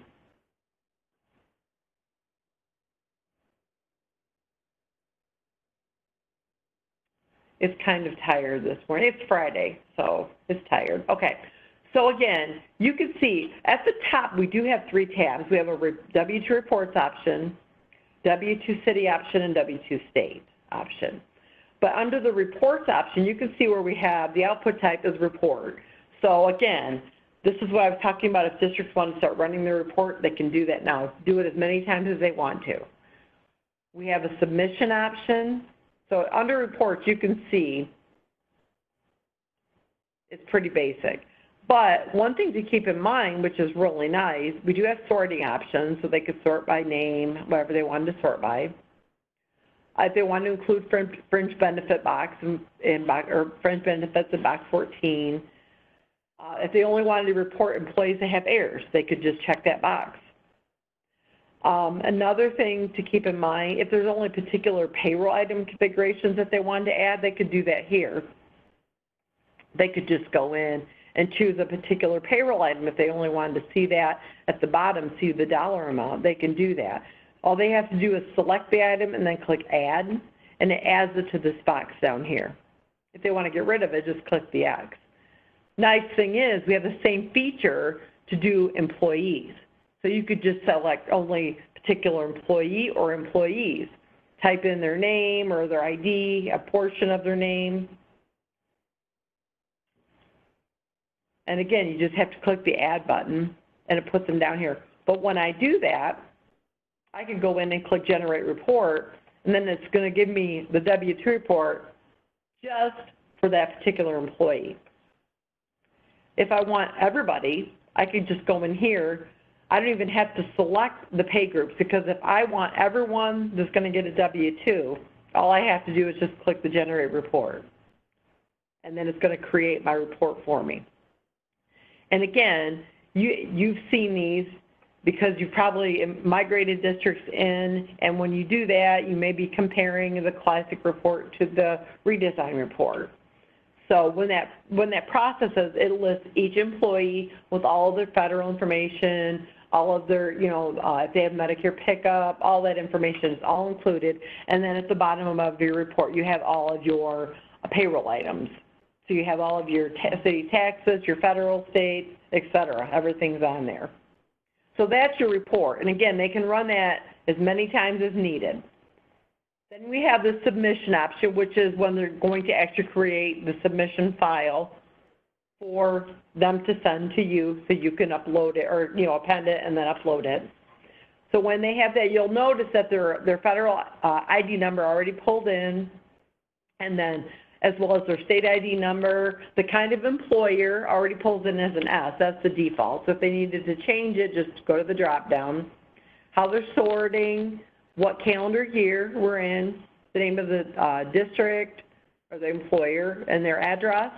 And then the employee has to make sure that they go in and see where these red boxes are at. They have to make sure that those fields are populated. If they don't, what's going to happen is when you as the ITC start appending and trying and take that file and you try to check it through AccuWage, you're probably going to get an error message because those fields are required to be populated when they're creating the submission file. And then down here you can see where they could go in and click the Generate SSA W-2 submission file. So when they do that, they're going to create the submission file for the SSA, save it, and then upload it to you securely. however, you know, whatever secure means that they have to upload. You can also see that they can generate a CCA or a RETA file. So if they have CCA or RETA districts, they're going to go in and use, click on those options as well. And they're going to do the same thing. They'll save that file that gets created, and they're going to securely upload it to you at the ITC so you can do the submission for them. Now, one thing that we have talked about, and I talked to Mark about this a little bit yesterday, eventually we're going to try to get something out there that will allow the districts to submit their own tape files. But like right now, because we're putting header information and trailer, like total information on those files when we do those appends, and we run that W-2 tape procedure, they can't submit those files on their own, because if they tried to, it's probably going to blow up. It's going to air out on them. But I know Mark said eventually down the line, we're going to try to give the option, if you at the ITCs want your districts to be able to submit their own, they'll be able to do that. But that's coming down the line eventually, but I just wanted to give you a heads up on that so you knew. Under the W-2 city option, again, we have the same thing. They have to make sure that they put the tax entity code in, because they could be running this for many different cities. So maybe they have like an 003, or not 003, that's the deduction, but like the tax entity code. Remember we talked about that earlier, that has to be populated in order to be able to create these files. That's one of the reasons. So you're going to put that code in, and it's going to create the file, and it's going to be something like W-2 city with the entity name and then .seq. It will create that information for you. And again, they're going to have to send that file to you as well if you create special cities files for them and you upload them. And then another thing we have is the state option, which we're going to go back to that. I'm not going to talk about that right at this minute, because that's going to come when we talk about the changes. So let's just get through all of this. We kind of just talked about all of this. We talked about all that. This is creating, like I said, your XML file that they're going to be sending to you. Okay. One thing, if they want to include additional payroll item or deduction codes, it allows the district to print those additional codes on the W-2. They could enter in 6 different codes if they want to. Now, the leased vehicle value is included. That's the first one that's always included. And then other values are secondary. So going back, we'll go back here. We'll go back to this option.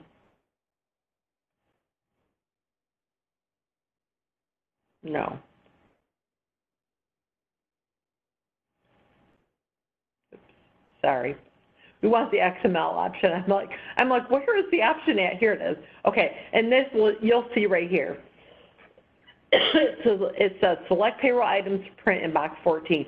So here is where you could go in and put all those extra items. Maybe you have like union dues or United Way or whatever you want to be included on that box for them, or the retirement, SERS, STRS.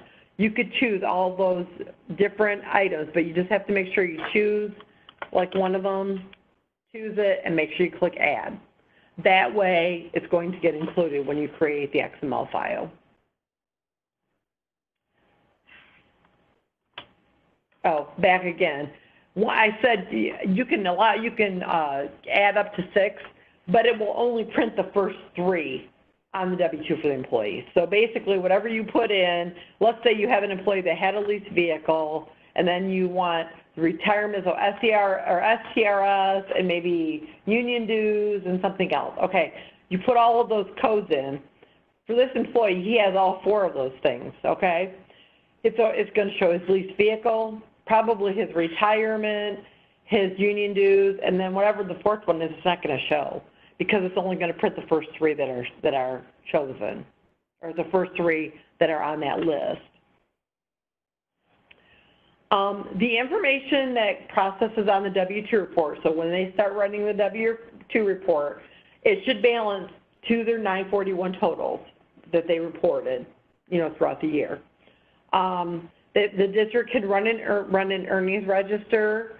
The payroll items represents the amounts that were withheld during the calendar year. So whatever was withheld for the calendar year, that's what the amount is on the report, on the earnings register. They're going to also want to run the quarter report, and that's going to show them the current year-to-date figures on the quarter report. So they're going to want to balance the federal, the state, and the city tax and gross amounts. So they want to balance all that information on the W-2 report, compare it to the earnings register and the quarter report. We have the W-2 reconciliation sheet. We have a reconciliation sheet out there, so the districts can keep track of that throughout the whole year if they want to. And off of that sheet, you can see that the two totals, the year-to-date total and the W-2 report total, should equal, except for special payments. So if there were special payments made, maybe you did like a reimbursement payment. That information probably isn't going to be included. It won't be included here because you're not including it when you're doing your reconciliation form. You're doing that at the end of the year. So here is just like a screenshot of your earnings register, and here is the employee amount information. And that's what's going to be used when you're doing your balancing. The employee amount is going to be used. Your quarter report, you're going to be using that year-to-date deducted total. So that amount in that column is going to be used for their balancing when they're balancing the two out. And then the W-2 report amount and the tax withheld field on the report is used for the balancing as well. So some items that might affect the district's balancing between the W-2 report and the quarter report. We have a document out there. It's called Specific Effects of, I can't remember the name of it. Specific Effects, I know that, but we have that document out there, and it'll show like there's specific situations that will affect W-2 reporting. It's called Effects of Specific Situations on W-2 Reporting. That document is out there on the wiki under our documentation in the calendar year-end meeting. So some things that may affect the balancing are your dependent care limit over 5,000. So if you have a district that uses adjustments and manually enter that in, that's going to affect balancing. It's going to make your totals off. Your W-2 is going to appear higher than your quarter. Same thing with fringe benefits, anything Medicare pickup amount, any taxable third-party sick pay that you might have entered in, use of a company vehicle, and then employee expense reimbursements paid through warrant. Again, all of that's going to make your W-2 report look higher than your quarter report because that wasn't processed through the normal payroll. It was just processed through adjustments. We talked about the dependent care benefits. I don't know why I had a second screenshot in there. Oh, we did that again. Okay. For fringe benefits, the adjusted fringe benefits entry on the 001 record, so we talked about that. It's going to cause the gross to look higher on the W-2 report.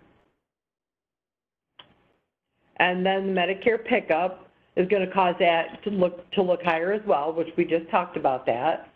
The tax employer amounts. If your city, let's go back. If your city record taxes employer amounts and the box is unchecked on the payroll item configuration record, the Medicare pickup box is going to be checked if the city taxes the pickup. But if you're not withholding the Medicare pickup during the payroll process, the employee is going to pay the taxes on that inflated amount for the city taxable gross after the fact. It depends on how that city payroll item configuration record is set up. And here is an example of what I'm talking about. They have the Medicare pickup box checked, but they do not have the tax employer amounts checked. So that basically means it's going to inflate the taxable gross, but no additional taxes being withheld when they process it through payroll. So that means the employee at the end of the year when they file their city taxes probably going to owe the city money because of that inflated amount from the pickup. If the tax employer amount is used on the city record, and they also have the tax employer amounts box checked, then the tax is being withheld during the payroll process, and it's going to appear on the W-2 with the inflated city, the taxable gross, as well as the amount paid on that inflated amount, so that they won't have to pay anything, or they shouldn't have to pay anything when they file their city taxes. We have taxable third-party sick pay. If the district gets their taxable third-party sick pay documentation, the user needs to add that third-party sick pay information using adjustments, the total gross and adjustments, taxable gross, on the federal record, Ohio, and OSCI records as needed. So they're going to have to go in and adjust all three of those things, the federal, the state, and the school district as needed. They're going to have to adjust the total gross and the taxable gross using the adjustment screen. And when they do that, it's going to, again, when they run W-2 reports, it's going to make those amounts for the total taxable gross appear higher than the quarter report. We have a document under the wiki for our year-end meeting for third-party sick pay instructions. We have an actual sample document, like what they might see from the vendor that they get, and then also what needs to be done, like what fields need to be updated in order to get that reported on the W-2. And so here's just a screenshot of what we just talked about as far as like what they need to basically adjust when they're using adjustments. If they are told that the third-party sick pay is not taxable, so basically the one we just talked about is taxable. But if they got information from the third-party vendor that it's non-taxable, that information will be included on the W-2, but it does not affect your balancing. It doesn't affect the taxes or anything. What they need to do is they just need to go into adjustments. On the federal tax record, they're going to use the third-party pay type option, and then they're going to enter the information in that they got from the third-party vendor, and then that amount is going to just appear on box 12 with the code of J. Again, it's not going to affect anything as far as their balancing, their taxes, or anything, but they will want to make sure that they enter that information in so it gets reported on the W-2. And here's just a screenshot of that third-party sick pay, non-taxable. Again, the company vehicle, the leasing vehicle information, that will make the taxable gross and total gross appear to be higher on the W-2. And so will the employee expense reimbursement, as we talked about earlier. If districts have balancing problems, which a lot of times they do at the end of the calendar year, the first thing that we usually tell them is it could be because they had a voided check from a prior calendar year. We normally told them to check to go to the payments check register, so they can go out under payments, go to the check register, and on the grid, use the issue date or the pay date. They would enter in the beginning date and then 2 dots and the ending date. So basically the beginning of the calendar year to the end of the calendar year, and also filter using the status of V. And then they could pull up all checks that were voided within the calendar year. So that may help them determine, maybe that's part of the problem with their balancing. To pull out refund of annuities withheld in the prior calendar year, they can go to payments and then go to the refund checks and then show the date issued on the grid, just like we did with the voided. They could go in and put in the beginning of the calendar year date to the end of the calendar year date, or wherever, whatever dates they want to use. I just noticed I have 12/21 instead of 12/31. I think that's a typo. And then they'll click on the report, and they can do the same option for the refund ACH tab. So they can go into checks, and then they can go to the refund ACH tab, and they can find refunded checks or refunded direct deposits. if there were manual changes made, and this, I know the audit trail right now is not a real good option because we don't have that really working well. I mean, if you use it, it pretty much audits everything, which is a big problem because anytime you run the audit report, if you're going to run it, make sure you specify particular dates, because if you don't, it'll run forever. Because like I said, the audit trail right now is not a real good option because it audits everything. When I say everything, I mean anything that's done through payroll processing, everything is audited. And so with that being said, the report could be very large. And so you could run it, but just make sure you specify beginning and ending date. And like I said, it could take a little while to run, but you may be able to find a manual update that was made, and that could be causing your balancing issue. And then here's just a screenshot of your W-2 report where the information is coming from, so like special amounts for the W-2s, which is like your HSA, your 457, and it just tells you where these items on this report come from, you know, from payroll items, from the calculated gross, taxable gross, etc.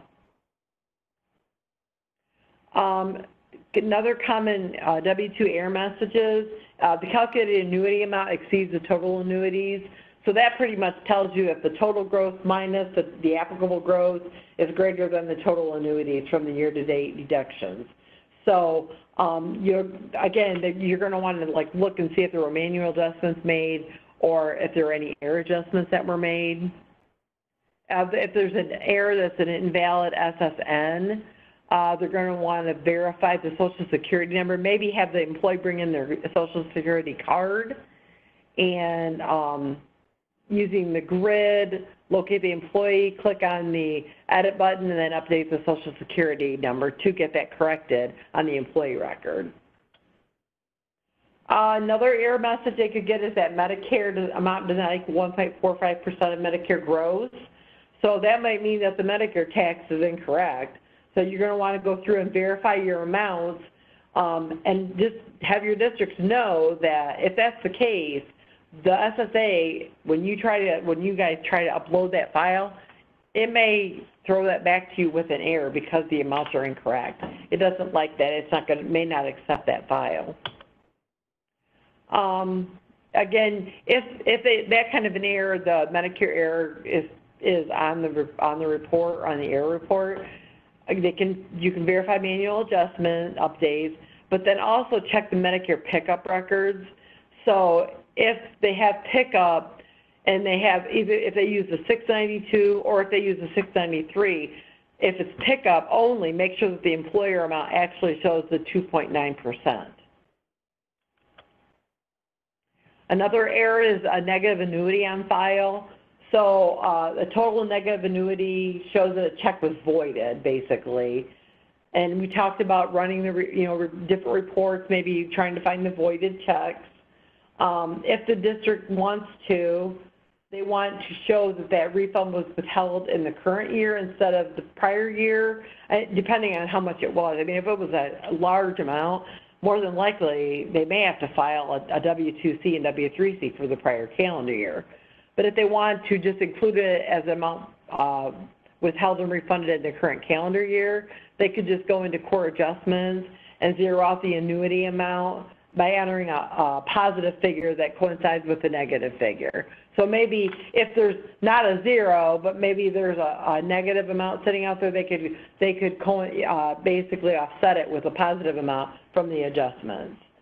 And then they would need to increase the total gross, the federal, Ohio school district, and city, if city honored the annuity initially.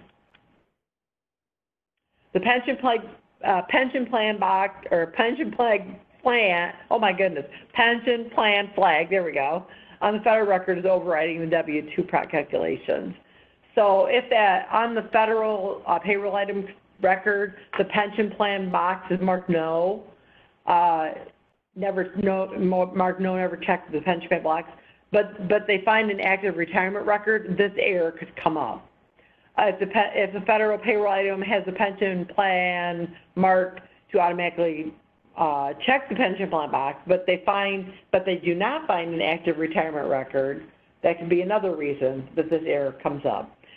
And that error can actually come up. It's very common if you have a student who doesn't pay into like retirement. If he doesn't pay into retirement and you have that box that's automatically marked as yes, you might get that error message. And if you do on a student like that, no action is required. The district doesn't really have to worry about it, but it's just a message telling you, hey, something's not quite kosher, something's not matching. There's a payroll item, whatever the payroll item is, possible error in the school district gross of the tax. And so what that tells us is that the OSDI wages, the employee had OSDI wages but didn't have any tax withheld. And that message is very common for employees that they get paid very small amounts for wages, and so no taxes withheld. And the district is just going to want to verify, make sure that is actually accurate. And then if that is, usually they don't have to do anything. No action is needed. Another error message that they could get is that federal total annuities does not equal total gross less applicable gross. And so what that means is the calculated annuity amount, the gross minus the applicable gross, doesn't match the year-to-date annuity amount on the payroll item. So what that could be or mean is that there's a possible problem with the annuity total, a problem with the total gross, or a problem with the applicable gross. Maybe they made some adjustments and there's problems with those figures. So what they can do, or you at the ITC can help them do, is verify if manual adjustments were made. Again, verify maybe if refund of deductions were done, because a lot of times that happens when a refund of deduction is made. And what happens is the taxable gross and everything gets updated when the refund of deduction is made, but the total gross does not.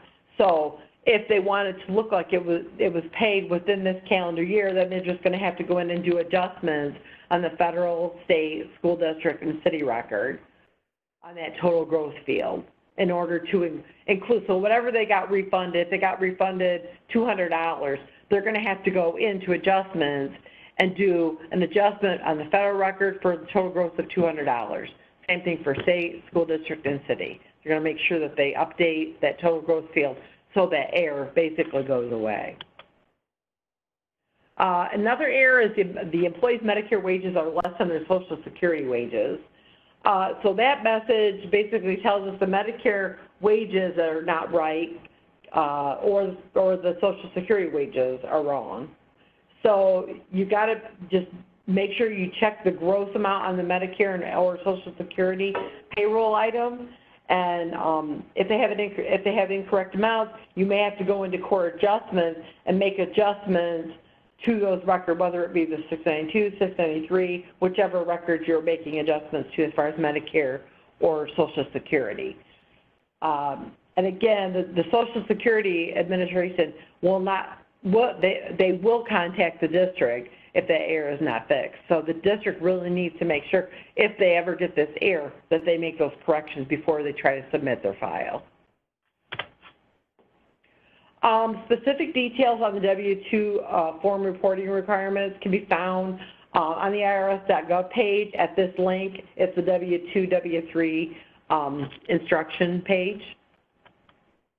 And I'm not going to go through these one by one, but I just included it on this PowerPoint just so you have reference of it for your districts. They may be able to easily go to this and find it, but it just talks about like where on the IRS instructions, the W-2, W-3 instructions, you can find particular things like corrections on that document. They can be found on page 25.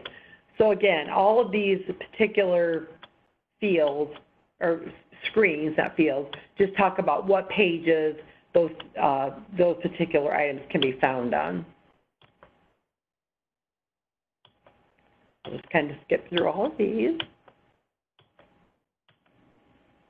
because I don't think you guys really want me to go through each and every one of them. I don't want to bore you. Okay, let's see. Okay, here we go. Hold on, here we go. Okay, a W-3 form is not required by a district unless they're filing on paper, which I'm pretty sure most of the ITCs don't have any districts that file on paper. Pretty much everybody electronically submits. But if they don't, they'd have to file a W-3C on paper. Basically, a W-2 and, or not C, a W-2 and a W-3 on paper. What happens is when we create the W-2s in the system, it's already creating the W-3 form that's required by the SSA. So when we're doing electronic submissions, you don't have to worry about a W-3. It's already getting included on the information on the file that gets created. Post W-2 processing. If there's corrections that have to be made for a district, maybe they mess something up on the W-2, okay? And you as the ITC have not submitted the data yet. I guess that's strictly up to you whether you want to tell the districts or not that you've submitted. Because if you haven't and you would allow them to make a correction, they can actually go in and kind of like you were talking with Amanda before, they should be able to go in and if December posting period is still open, they could just go in and make a correction, an adjustment to whoever, you know, if it's total taxable gross, whatever they're making the adjustment to. They should be able to do that, and then they should be able to rerun the W-2 report and submission, create a new submission file, and send that to you, as well as create a new XML file, because you're probably going to have that file in order to create a corrected W-2 for that employee. So you can do that if you have not submitted the data to the SSA already. That's a possibility. But again, only if you haven't submitted yet. If you've already submitted the data, then the district is pretty much going to have to file a W-2C and a W-3C with the SSA because that data has already been reported. So they have to basically file those corrections manually. Preparing for 2020. Before we talk about that, I wanted to talk a little bit too about, let me go back out here. Where did I put that? Let me go back. I wanted to show you just a couple more of those documents that we have listed out there on the wiki, because we do have an updated deceased employee document listed out there. Because if you have a deceased employee, W-2 reporting is a little bit different. It depends on when they passed away and what needs to be done as far as the filing of the W-2, because there could be a 1099 that also needs to be filed. So we have that document listed out here. Let me just go ahead and pull this back over so you can see it. Maybe. Okay. And put it on here.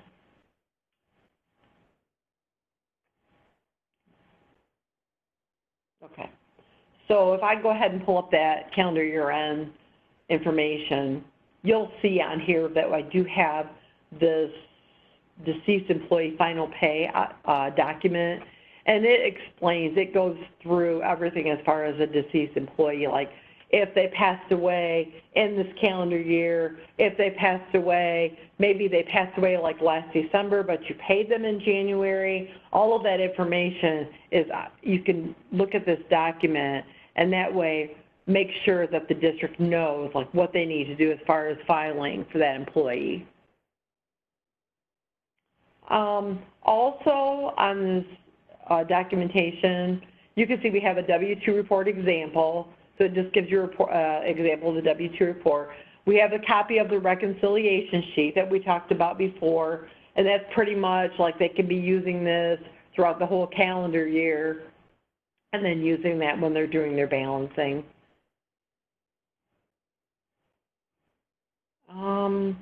Here's your those third-party documents that we were talking about. We have a third-party SIC, which is basically telling you if it's non-taxable and you need to make the adjustments, go in here and do it this way. If it's taxable, this is how they do it. And then we also have just an example of a third-party sick pay. This is kind of like what the districts might be getting from the third-party vendor. It just shows them, you know, what the employee, you know, was paid and that information. We have that specific effects document. And again, if I pull that document up, it's going to show you all of the different scenarios, like what happens if you have adoption assistance cash payment. It's going to tell you all the information that needs to be, or that relates to that particular scenario.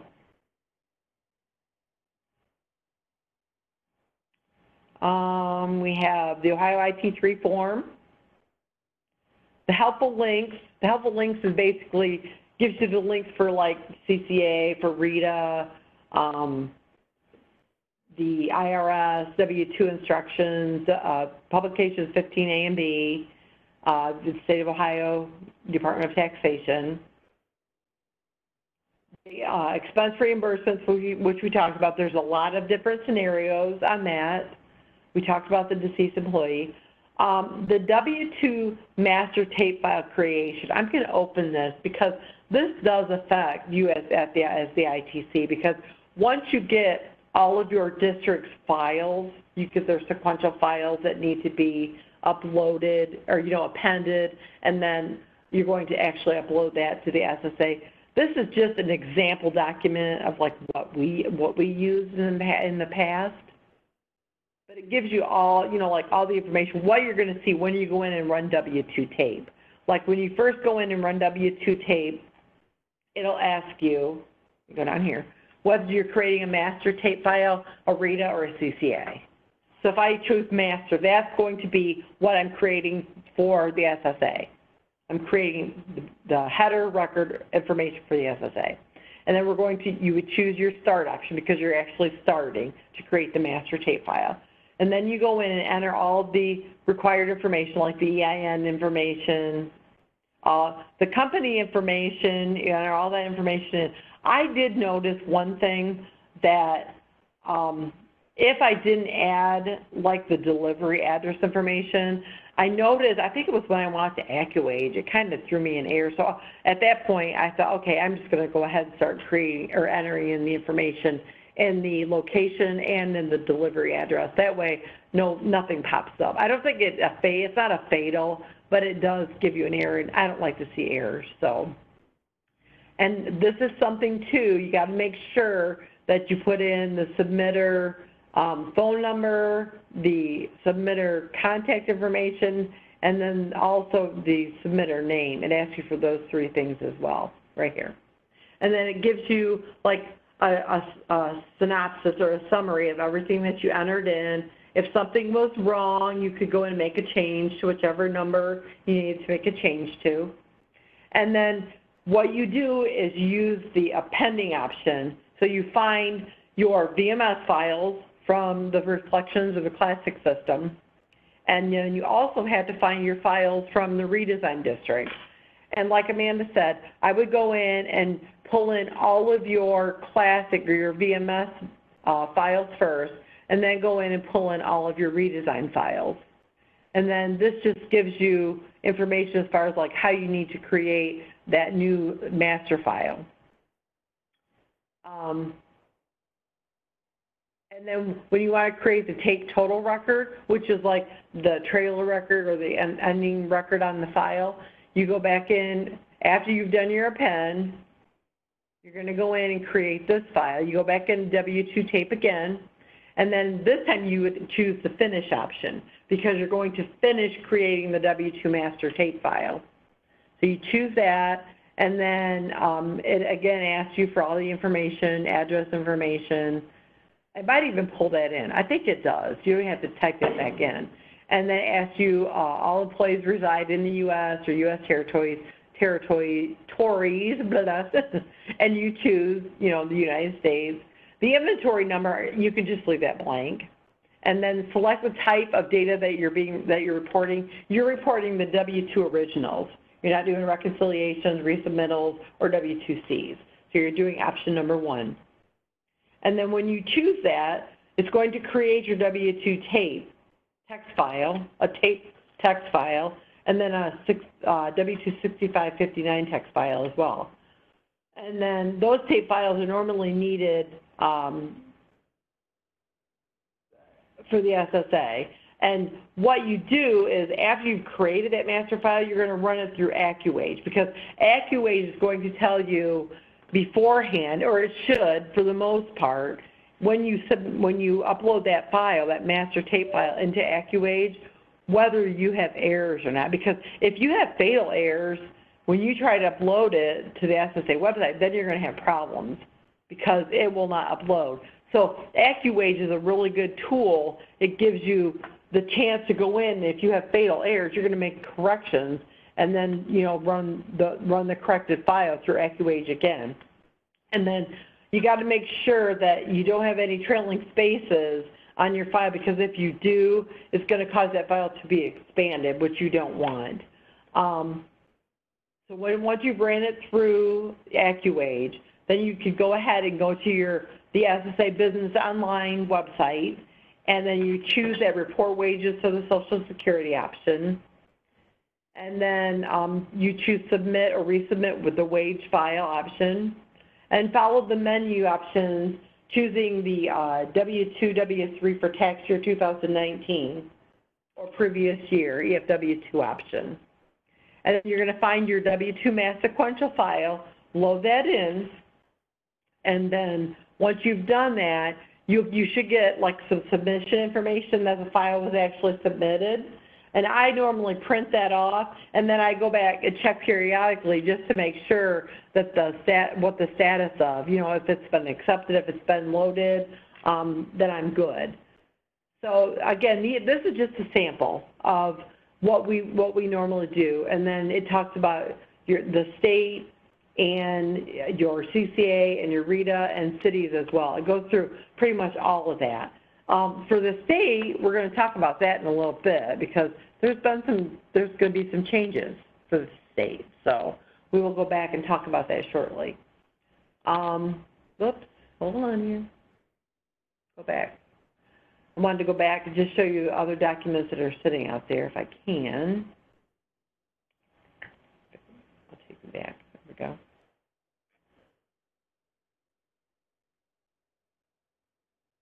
Okay, well, come on. One more, hold on. Okay. Another document that we have out there, whoa, that does not look good. Hold on, let me pull this back over here. Let me do a little fixing up here before we try this again.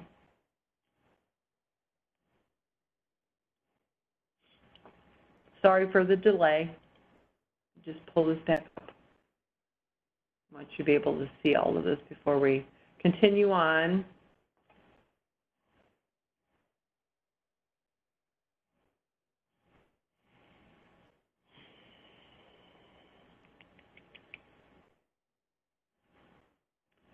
While we're waiting, does anybody have any questions in the meantime here?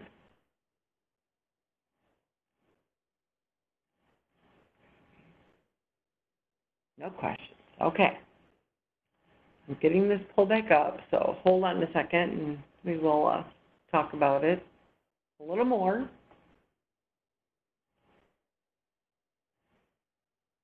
All right. Yeah, let's make this bigger. Hey, Lori. Yeah.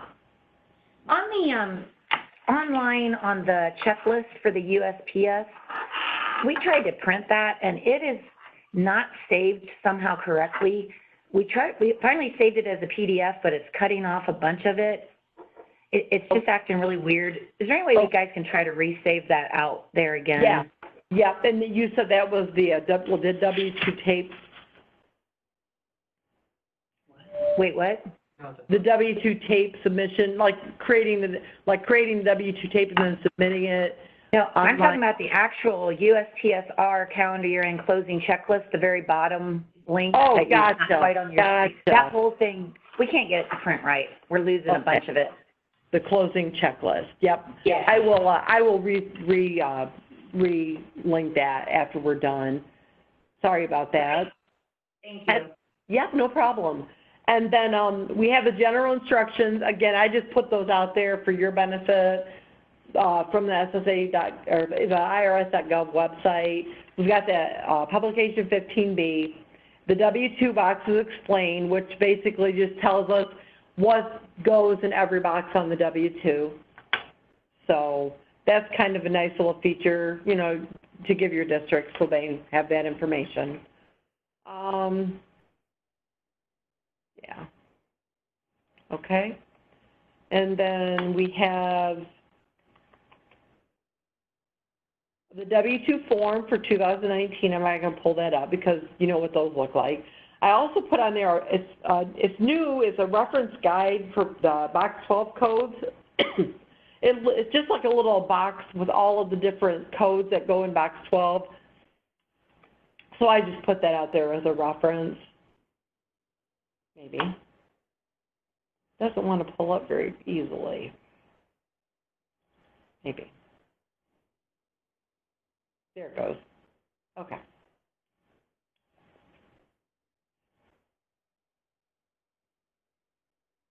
Real slow.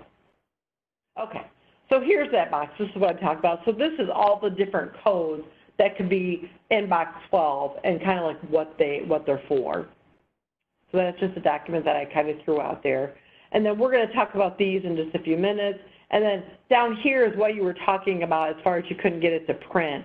This is the calendar year-end checklist, and we strongly recommend that your district follow these procedures, because if they don't, you know, they're going to have problems. But if they follow the procedures, it makes it so much easier. And again, with this checklist right now, it's pretty, I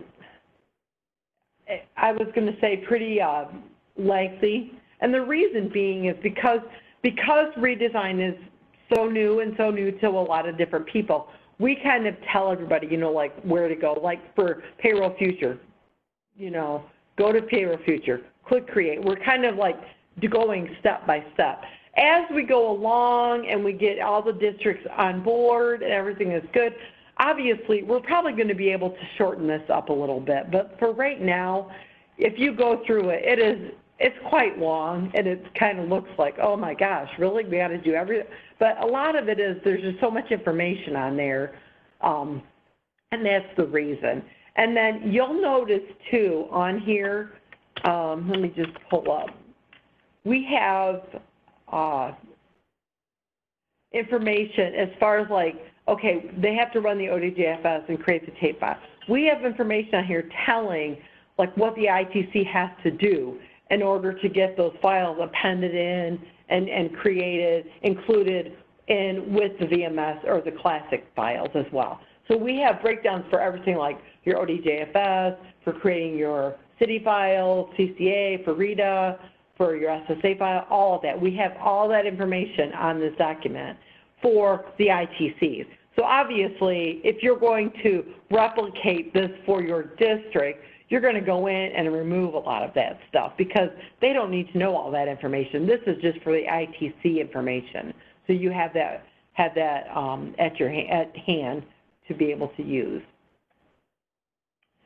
Let me go back to the PowerPoint because we were just about finished, but I want to talk about preparing for 2020. If districts know that there's going to be tax changes, withholding changes for cities, school districts, they're going to go in, they could go out to these links and they can actually see, you know, the different cities, the different school districts, and then the taxes that they're going to be withholding for 2020.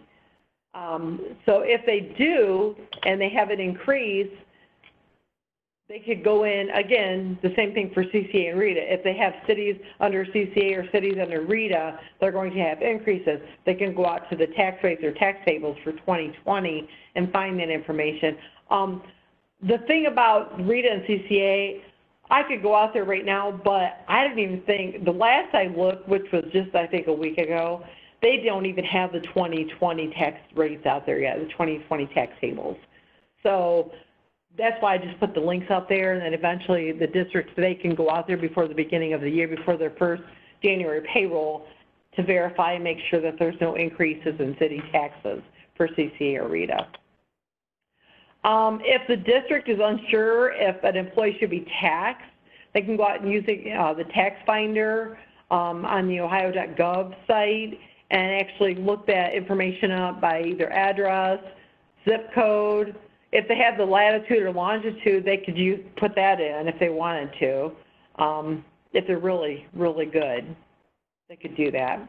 Now, if they do have changes for cities or school districts or CCA, RETA cities, what they can do is there's two options. They could use the mass load feature, which is basically they could go in and create a report from that particular city or school district record, and then they can go in and mass load that once they've got the spreadsheet created, because they'll create the spreadsheet, update the amount, obviously, because they're going to be changing the amount being withheld, the percentage or whatever. And then they can use the utilities mass load option, and they're going to find that CSV file that they created and then appropriately or import it to the correct payroll item. So let's just say that it's the 003 city record. If they're increasing those rates, they're going to upload that into the importable entity, which is the 003 record. So they're going to load that into that 003 record. Now, another option would be, to use the mass change option. So meaning they could go out into payroll items. They could go and select that particular city payroll item only, pull up city taxes, under the payroll items. Then on the grid, filter for that particular city tax. So again, let's just say 003. So go ahead under the code, put 003. Then all they should see on the screen is the 003 city record. They could then go in and you could have a mass change definition created to change the amount, change the amount. Let's say currently it's 1%. You're using amount, and then we're going to put in 1.5%. And then we're going to use that mass load feature to mass load the changes all at once to everybody. Those are your two options, the mass load or the mass change. Either one they can use. And again, on this mass change, we have a note. We suggest the ITCs perform the mass change operation until the districts become more familiarized with this feature.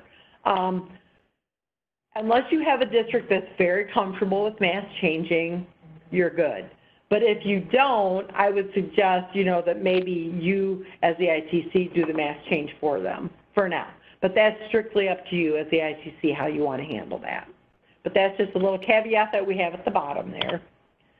Okay, are there any questions on everything we've covered so far?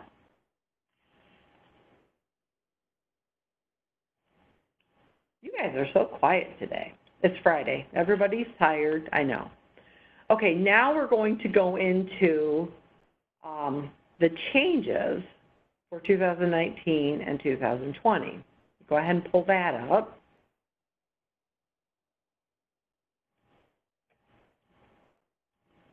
And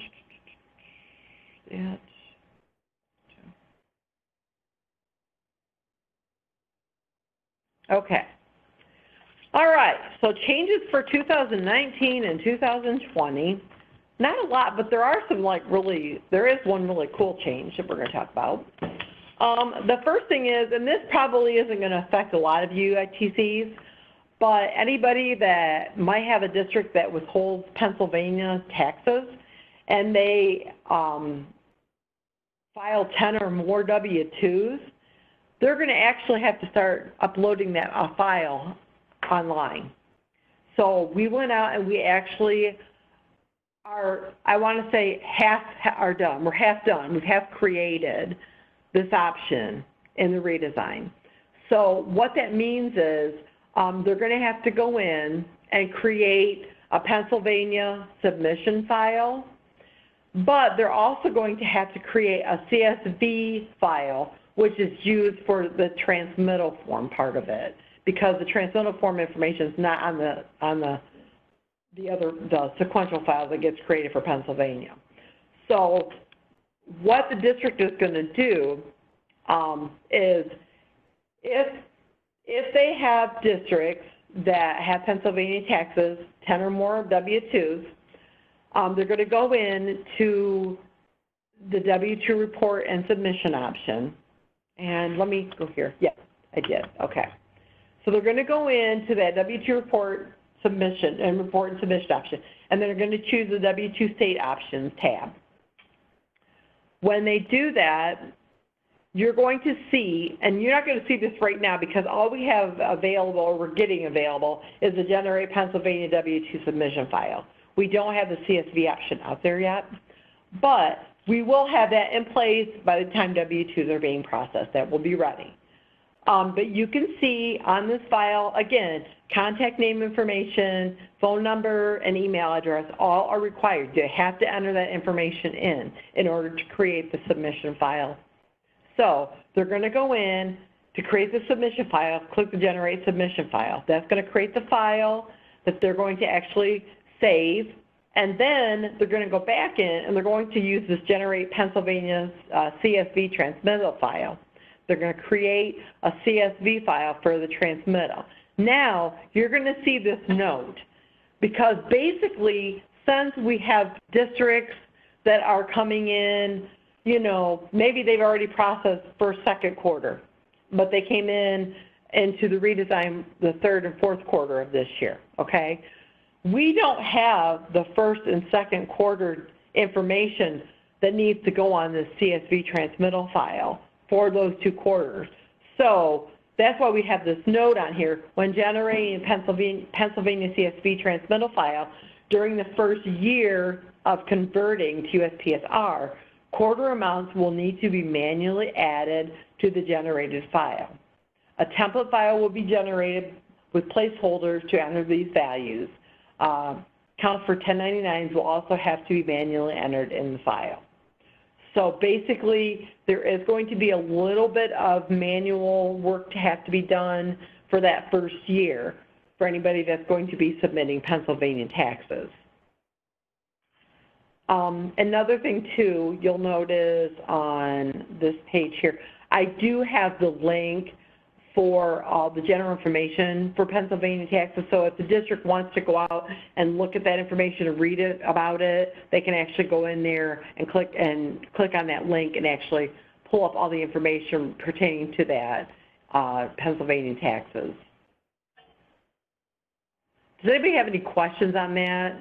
I know it's kind of a pain for the first year if you do have city or districts that are going to be reporting, but again, in order to get the data correct, you have to basically do that to that CSV file. And then once the district has the submission file and the transmittal file, both of those files can actually be uploaded by the district to the Pennsylvania website. It's called eTides, and they're going to actually go in and they can actually load that information right in there. They don't have to send it to you as the ITC.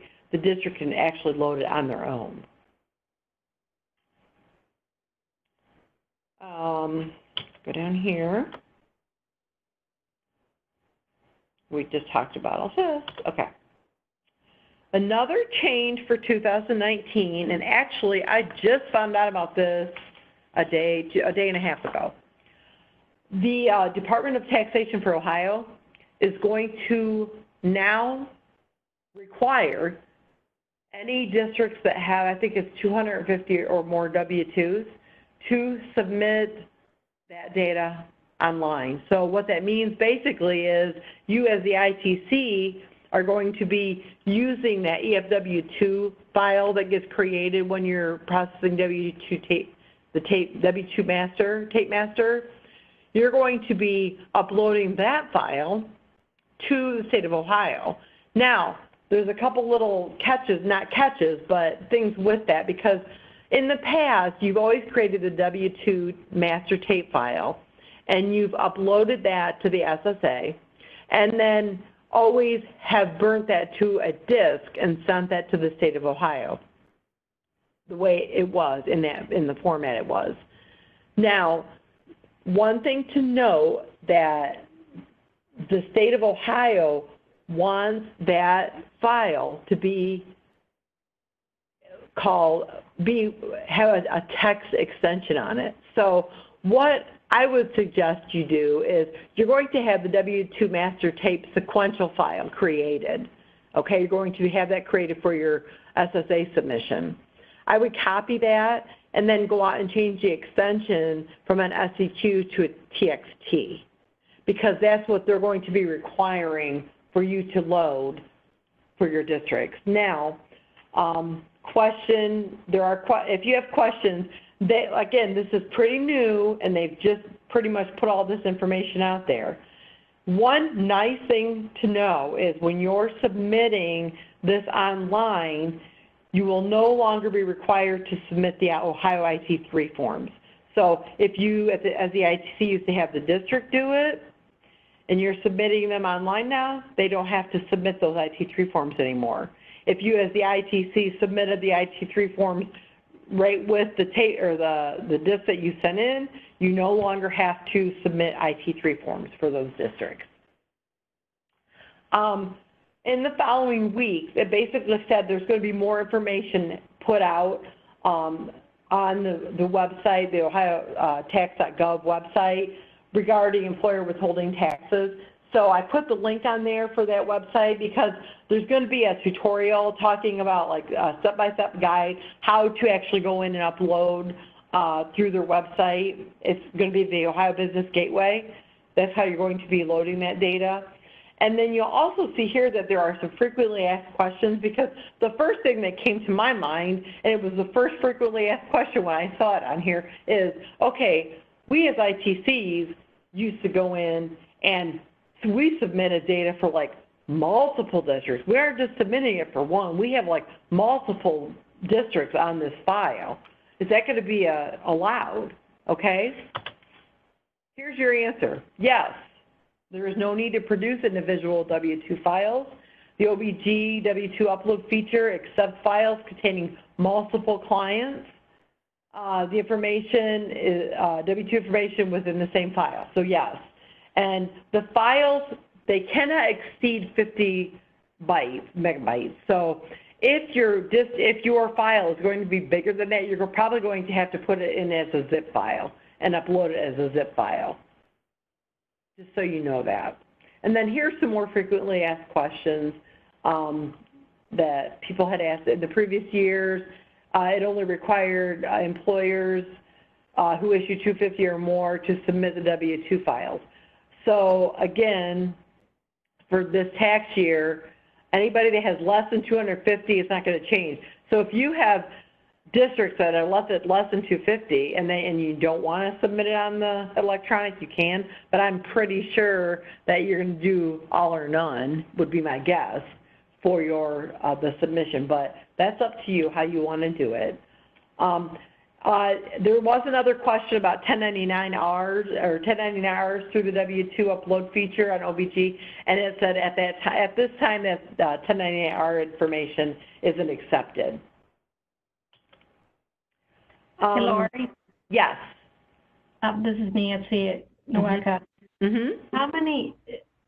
How many ITCs have an account with the Ohio Business Gateway? Because we don't. Yeah, that's a good question, and that's something that might have to be done. You may have to go out and get an account set up in order to be able to go onto the Ohio Business Gateway and do it. So you may want to start checking into that now, because obviously, you know, any district that they probably have an account, but ITCs may not. So if that's the case, I'm assuming you should be able to go out and get an account created, but I would probably start working on getting that done right now. That way you can electronically submit all of your districts, and that makes it a little bit easier.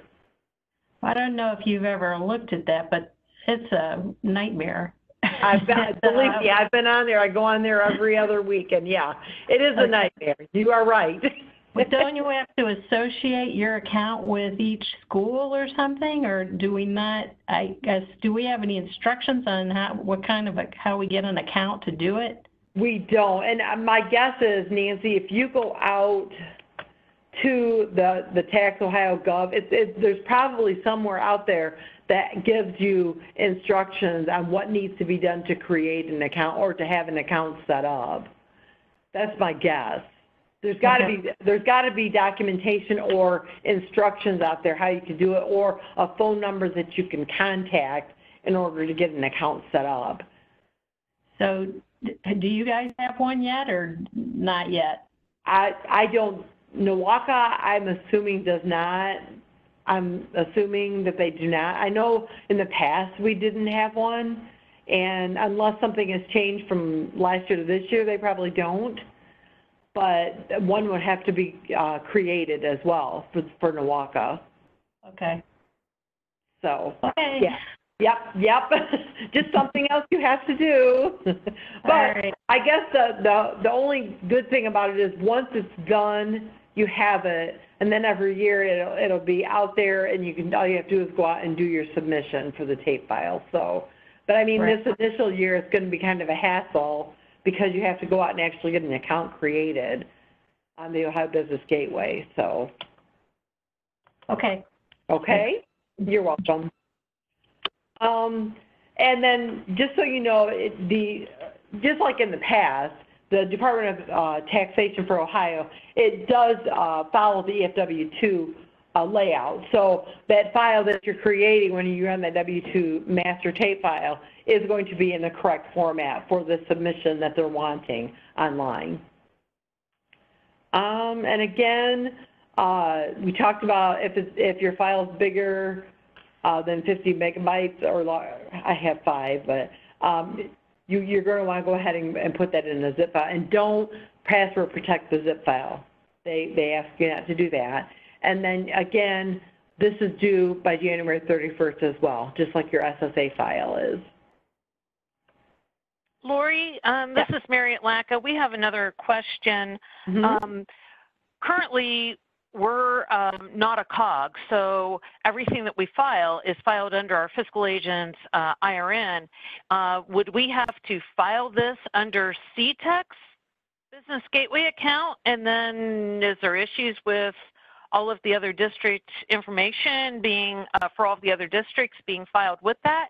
I don't think there'll be a problem with it, Mary, because it sounds like it said, you can submit multiple records. So, I mean, that would be all of your districts that you're submitting.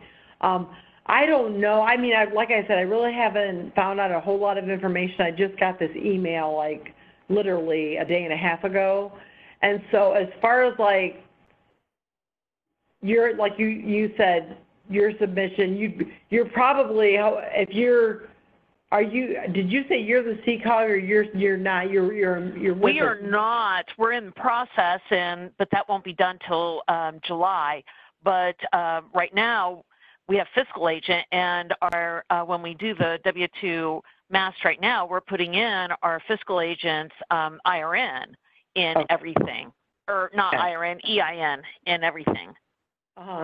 Right. And so that's why we didn't know if we could get our own account, or if we would have to submit it through our fiscal agent's account. Yeah, that's a good question. That's something you're probably going to have to talk to the state of Ohio about, because I don't know the answer to that. I really don't know that. And that's something that they're probably going to have to tell you. Because I know what you're saying, like in the past, I always use Nowaka's, like EIN and the numbers for Nowaka, but when I created the file, you know, it contained all school districts that we serviced, but it was I just used NWACA's information. So my guess is, this is my guess, like with NWACA, they're going to have to get an online account created on OBG. But like you said, if you're using your fiscal agents, and do they already have an online account, and are you to submit it through that? I don't know. I really don't know the answer to that. So, and like I said, it did say within the coming weeks there'll be more information, because there's not a whole lot of information right now, but we may find out more, or we may just have to directly contact them and ask them those kind of questions, because they should be able to tell us what needs to be done. Okay, thank you. Sorry, I really couldn't give you much information on that. Well, I know there's not very many fiscal agent ITCs left out there, and but this is how we've always done it, and right. This will be our last year submitting this way, because we are changing to a COG, or right. at least it's in process. So that's where our question came from. Yeah, and I totally understand. I get your question for sure, but again, we may have to talk to the state of Ohio and ask them that kind of a question, because they might say, oh, no, well, you should do it this way, or you should do it that way, or when you switch over and you're the COG, then you need to have your own account. You know, I don't know what the answer to that would be, but I'll kind of keep an eye too, Mary, and if I see, you know, any more information come through, I'll definitely relay it to you as I get it. So thank you. No problem. Okay, the changes for 2020, there's going to be changes made to the W-4 for 2020. So the new W-4 does not have to be resubmitted for employees that already have a W-4 on file, unless the employee that's already there and has a W-4 on file creates a new W-4. The new W-4 is going to be used for basically anybody that's newly hired, or anyone that changes or updates their W-4. So maybe you have an employee currently and they want to submit a new W-4 because they had a life change. Maybe they had a baby, or they got married, or something like that. That's when they're going to have to basically go in and fill out a new W-4. But if they didn't have any life change, they could just leave their old W-4 the same as it was. The changes on the new W-4 are going to impact the look of the federal tax record. So the way that the payroll item for the federal tax looks is going to be changing on the redesign. Unfortunately, I don't have what that's going to look like, because they have not gotten that completed yet. Our programmers are frantically working on it, but it's not done. It will, again, be done before W-2 processing starts. But today I'll just kind of at least talk to you about what additions are going to be included on there, and what I'm thinking, what we're kind of thinking is that it's probably going to be, let me pull up the federal record, and I'll show you where, this is just speculation, but I'm thinking that this is probably where it's going to be. But I will, don't count that as mark it in stone, because this is only my speculation, which is very not real popular or you looked at by our programmers. So it's very possible it could be different, but I will show you where I think it's going to be at on this payroll item screen for the federal record.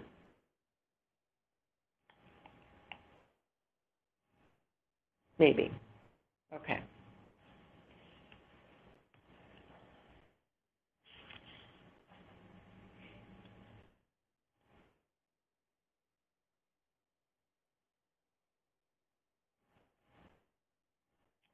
Sorry, payroll items is a little bit slow because there's so much data that's getting pulled in.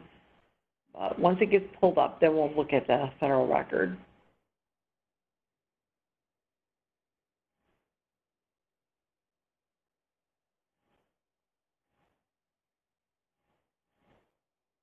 Okay, here we go. So I'll just go ahead and pull up this federal record here.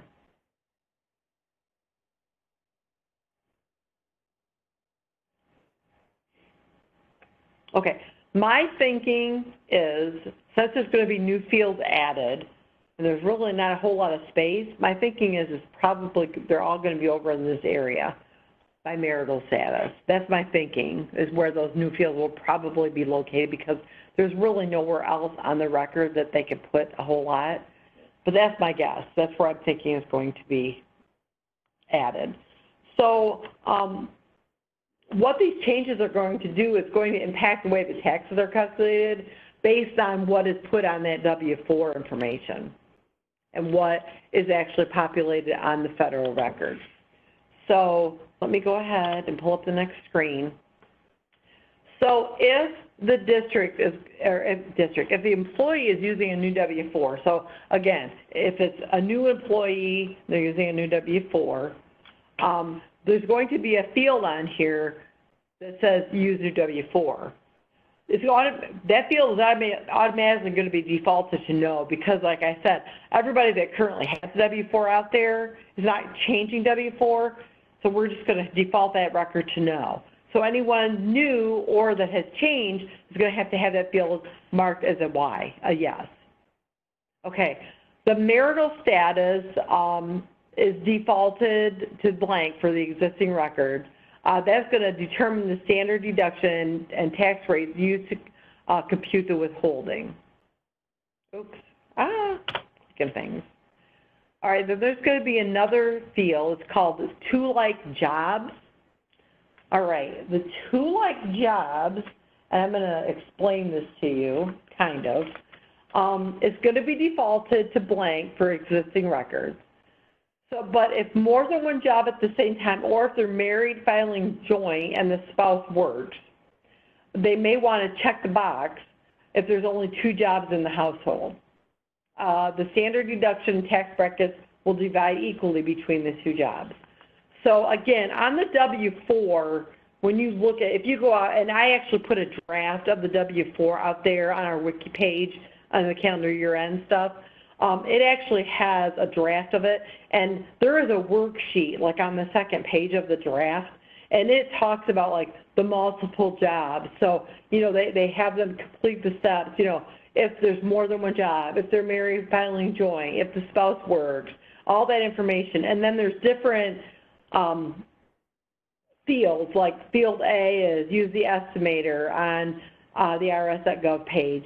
If they want to use the multiple jobs worksheet on page 3, there's all kinds of things that they can use to actually pull the data in to get the information for that particular field. The depend, which is going to be another new field, is going to be for dependents, like the dependent amount. So it's going to, again, be defaulted to 0 for existing records, but for any new or changed record, W-4s, on the federal record, in that field, they're going to take and multiply the number of children that they have under 17 times 2,000. That's going to be their dependent amount. They're also going to multiply the number of other dependents, so maybe they have children over 17, or maybe they have a parent or a adopted child, something like that, that is a dependent. They're going to take that amount, the number, times 500, and that amount is going to be added. So they may be taking the dependents over under 17, multiplying by 2,000, plus they could have dependents over 17 and multiplying that by 500, and totaling that together, that's going to be the amount they're going to put on that depend field on that federal record. Then there is another one, it's called income, and that field, again, will be defaulted for existing records, but in that field, they could put in like the total of other estimated income for the year. They don't want to use income from other jobs, but again, on the draft of the W-4, there's a step 4 on a worksheet that talks about other income. So it could be like interest payments, dividend payments, retirement income, anything like that. That would be considered other income. So they may be entering that, putting that information on the W-4. That stuff is going to be entered in on the federal record as well, on the 001 record. Another thing too they talked about here, itemized deductions. Oh, I'm sorry, we're talking about deductions. Never mind. Sorry. Okay, now we're going to talk about deductions. The deduction amount is, again, defaulted for existing records. And then they're going to use step 5 on the W-2 or W-4 worksheet to determine their number of dependents. And then if they expect to claim deductions other than the basic standard deduction on the 2020 tax return, and they want to reduce the withholding by those deductions, they can do that as well. So that could possibly include itemized deductions, maybe like interest on your home or student loan interest or IRAs. So that information is going to be put in that deduct field. And then last but not least, the additional withholding, which we already have that out there. So it's already defaulted, you know, whatever, if an employee has, they want additional withholding withheld, we already have that out there. And again, there's a space on the W-4 that employees can put that information as well. So if that's the case and they want, you know, $25 more withheld out of their check, the district on the federal record is going to put $25 in the additional withholding field for that record on the federal record. And again, here's kind of like a screenshot of that federal record where I think that they're going to be putting those new fields in that area. But again, don't mark that in stone because I don't know if that's true or not. Does anybody have any questions about that? I know there's a lot of information, a lot of new stuff for the W-4, and then the federal record, the 001 record, is going to have all of that, those new fields on it as well. Lori, this is Mary Atlanta. I just have one question on marital filing status. You said this will be defaulted to blank for existing records. That is already on the field. Why is that going to be defaulted to blank rather than left as what is already well, I on think blank review.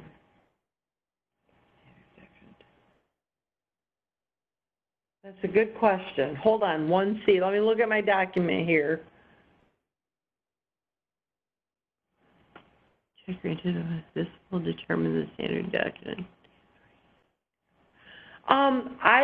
Mary, I'm thinking that that is not true. I'm thinking that the marital status, if they already have something out there, it's going to remain, and then it'll just be blank, obviously, for any new records they're creating, and they have to actually populate that field. I'll double check with our programmer on that, because it shouldn't blank it out for anybody already existing. It should already be on there. So let me double check that with the programmer just to verify that, because I took all of this right off of the impact statement that she had out there, but maybe it was incorrect. So I will check on that, and I will send a message out to everybody and tell them just to make sure on that, okay? Hey, Lori? Yeah.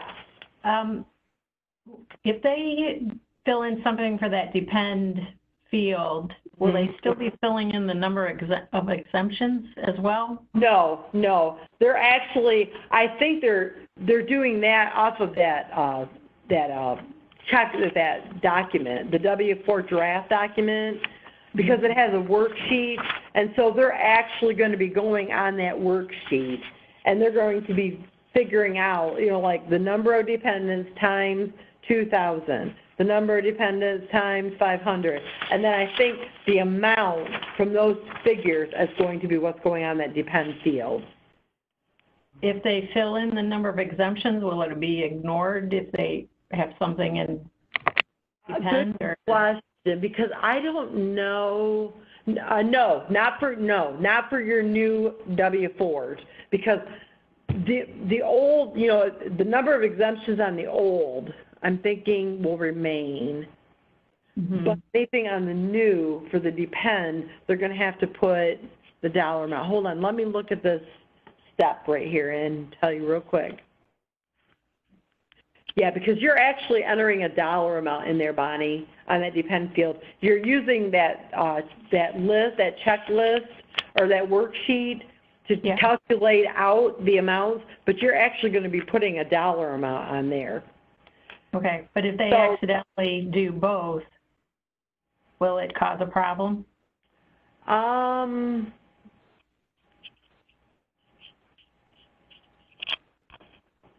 You know what? Because this one says the same thing. It's going to default to 0 for existing records.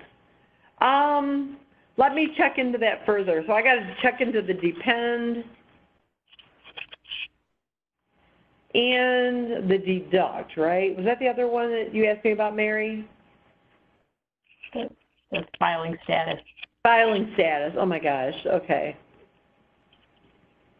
Okay, let me check into both of those with the programmer and double check on that and make sure. I don't want to tell you something incorrectly, but obviously once we get the fields out there on the screens, it'll probably help us a little bit too, so you can see them.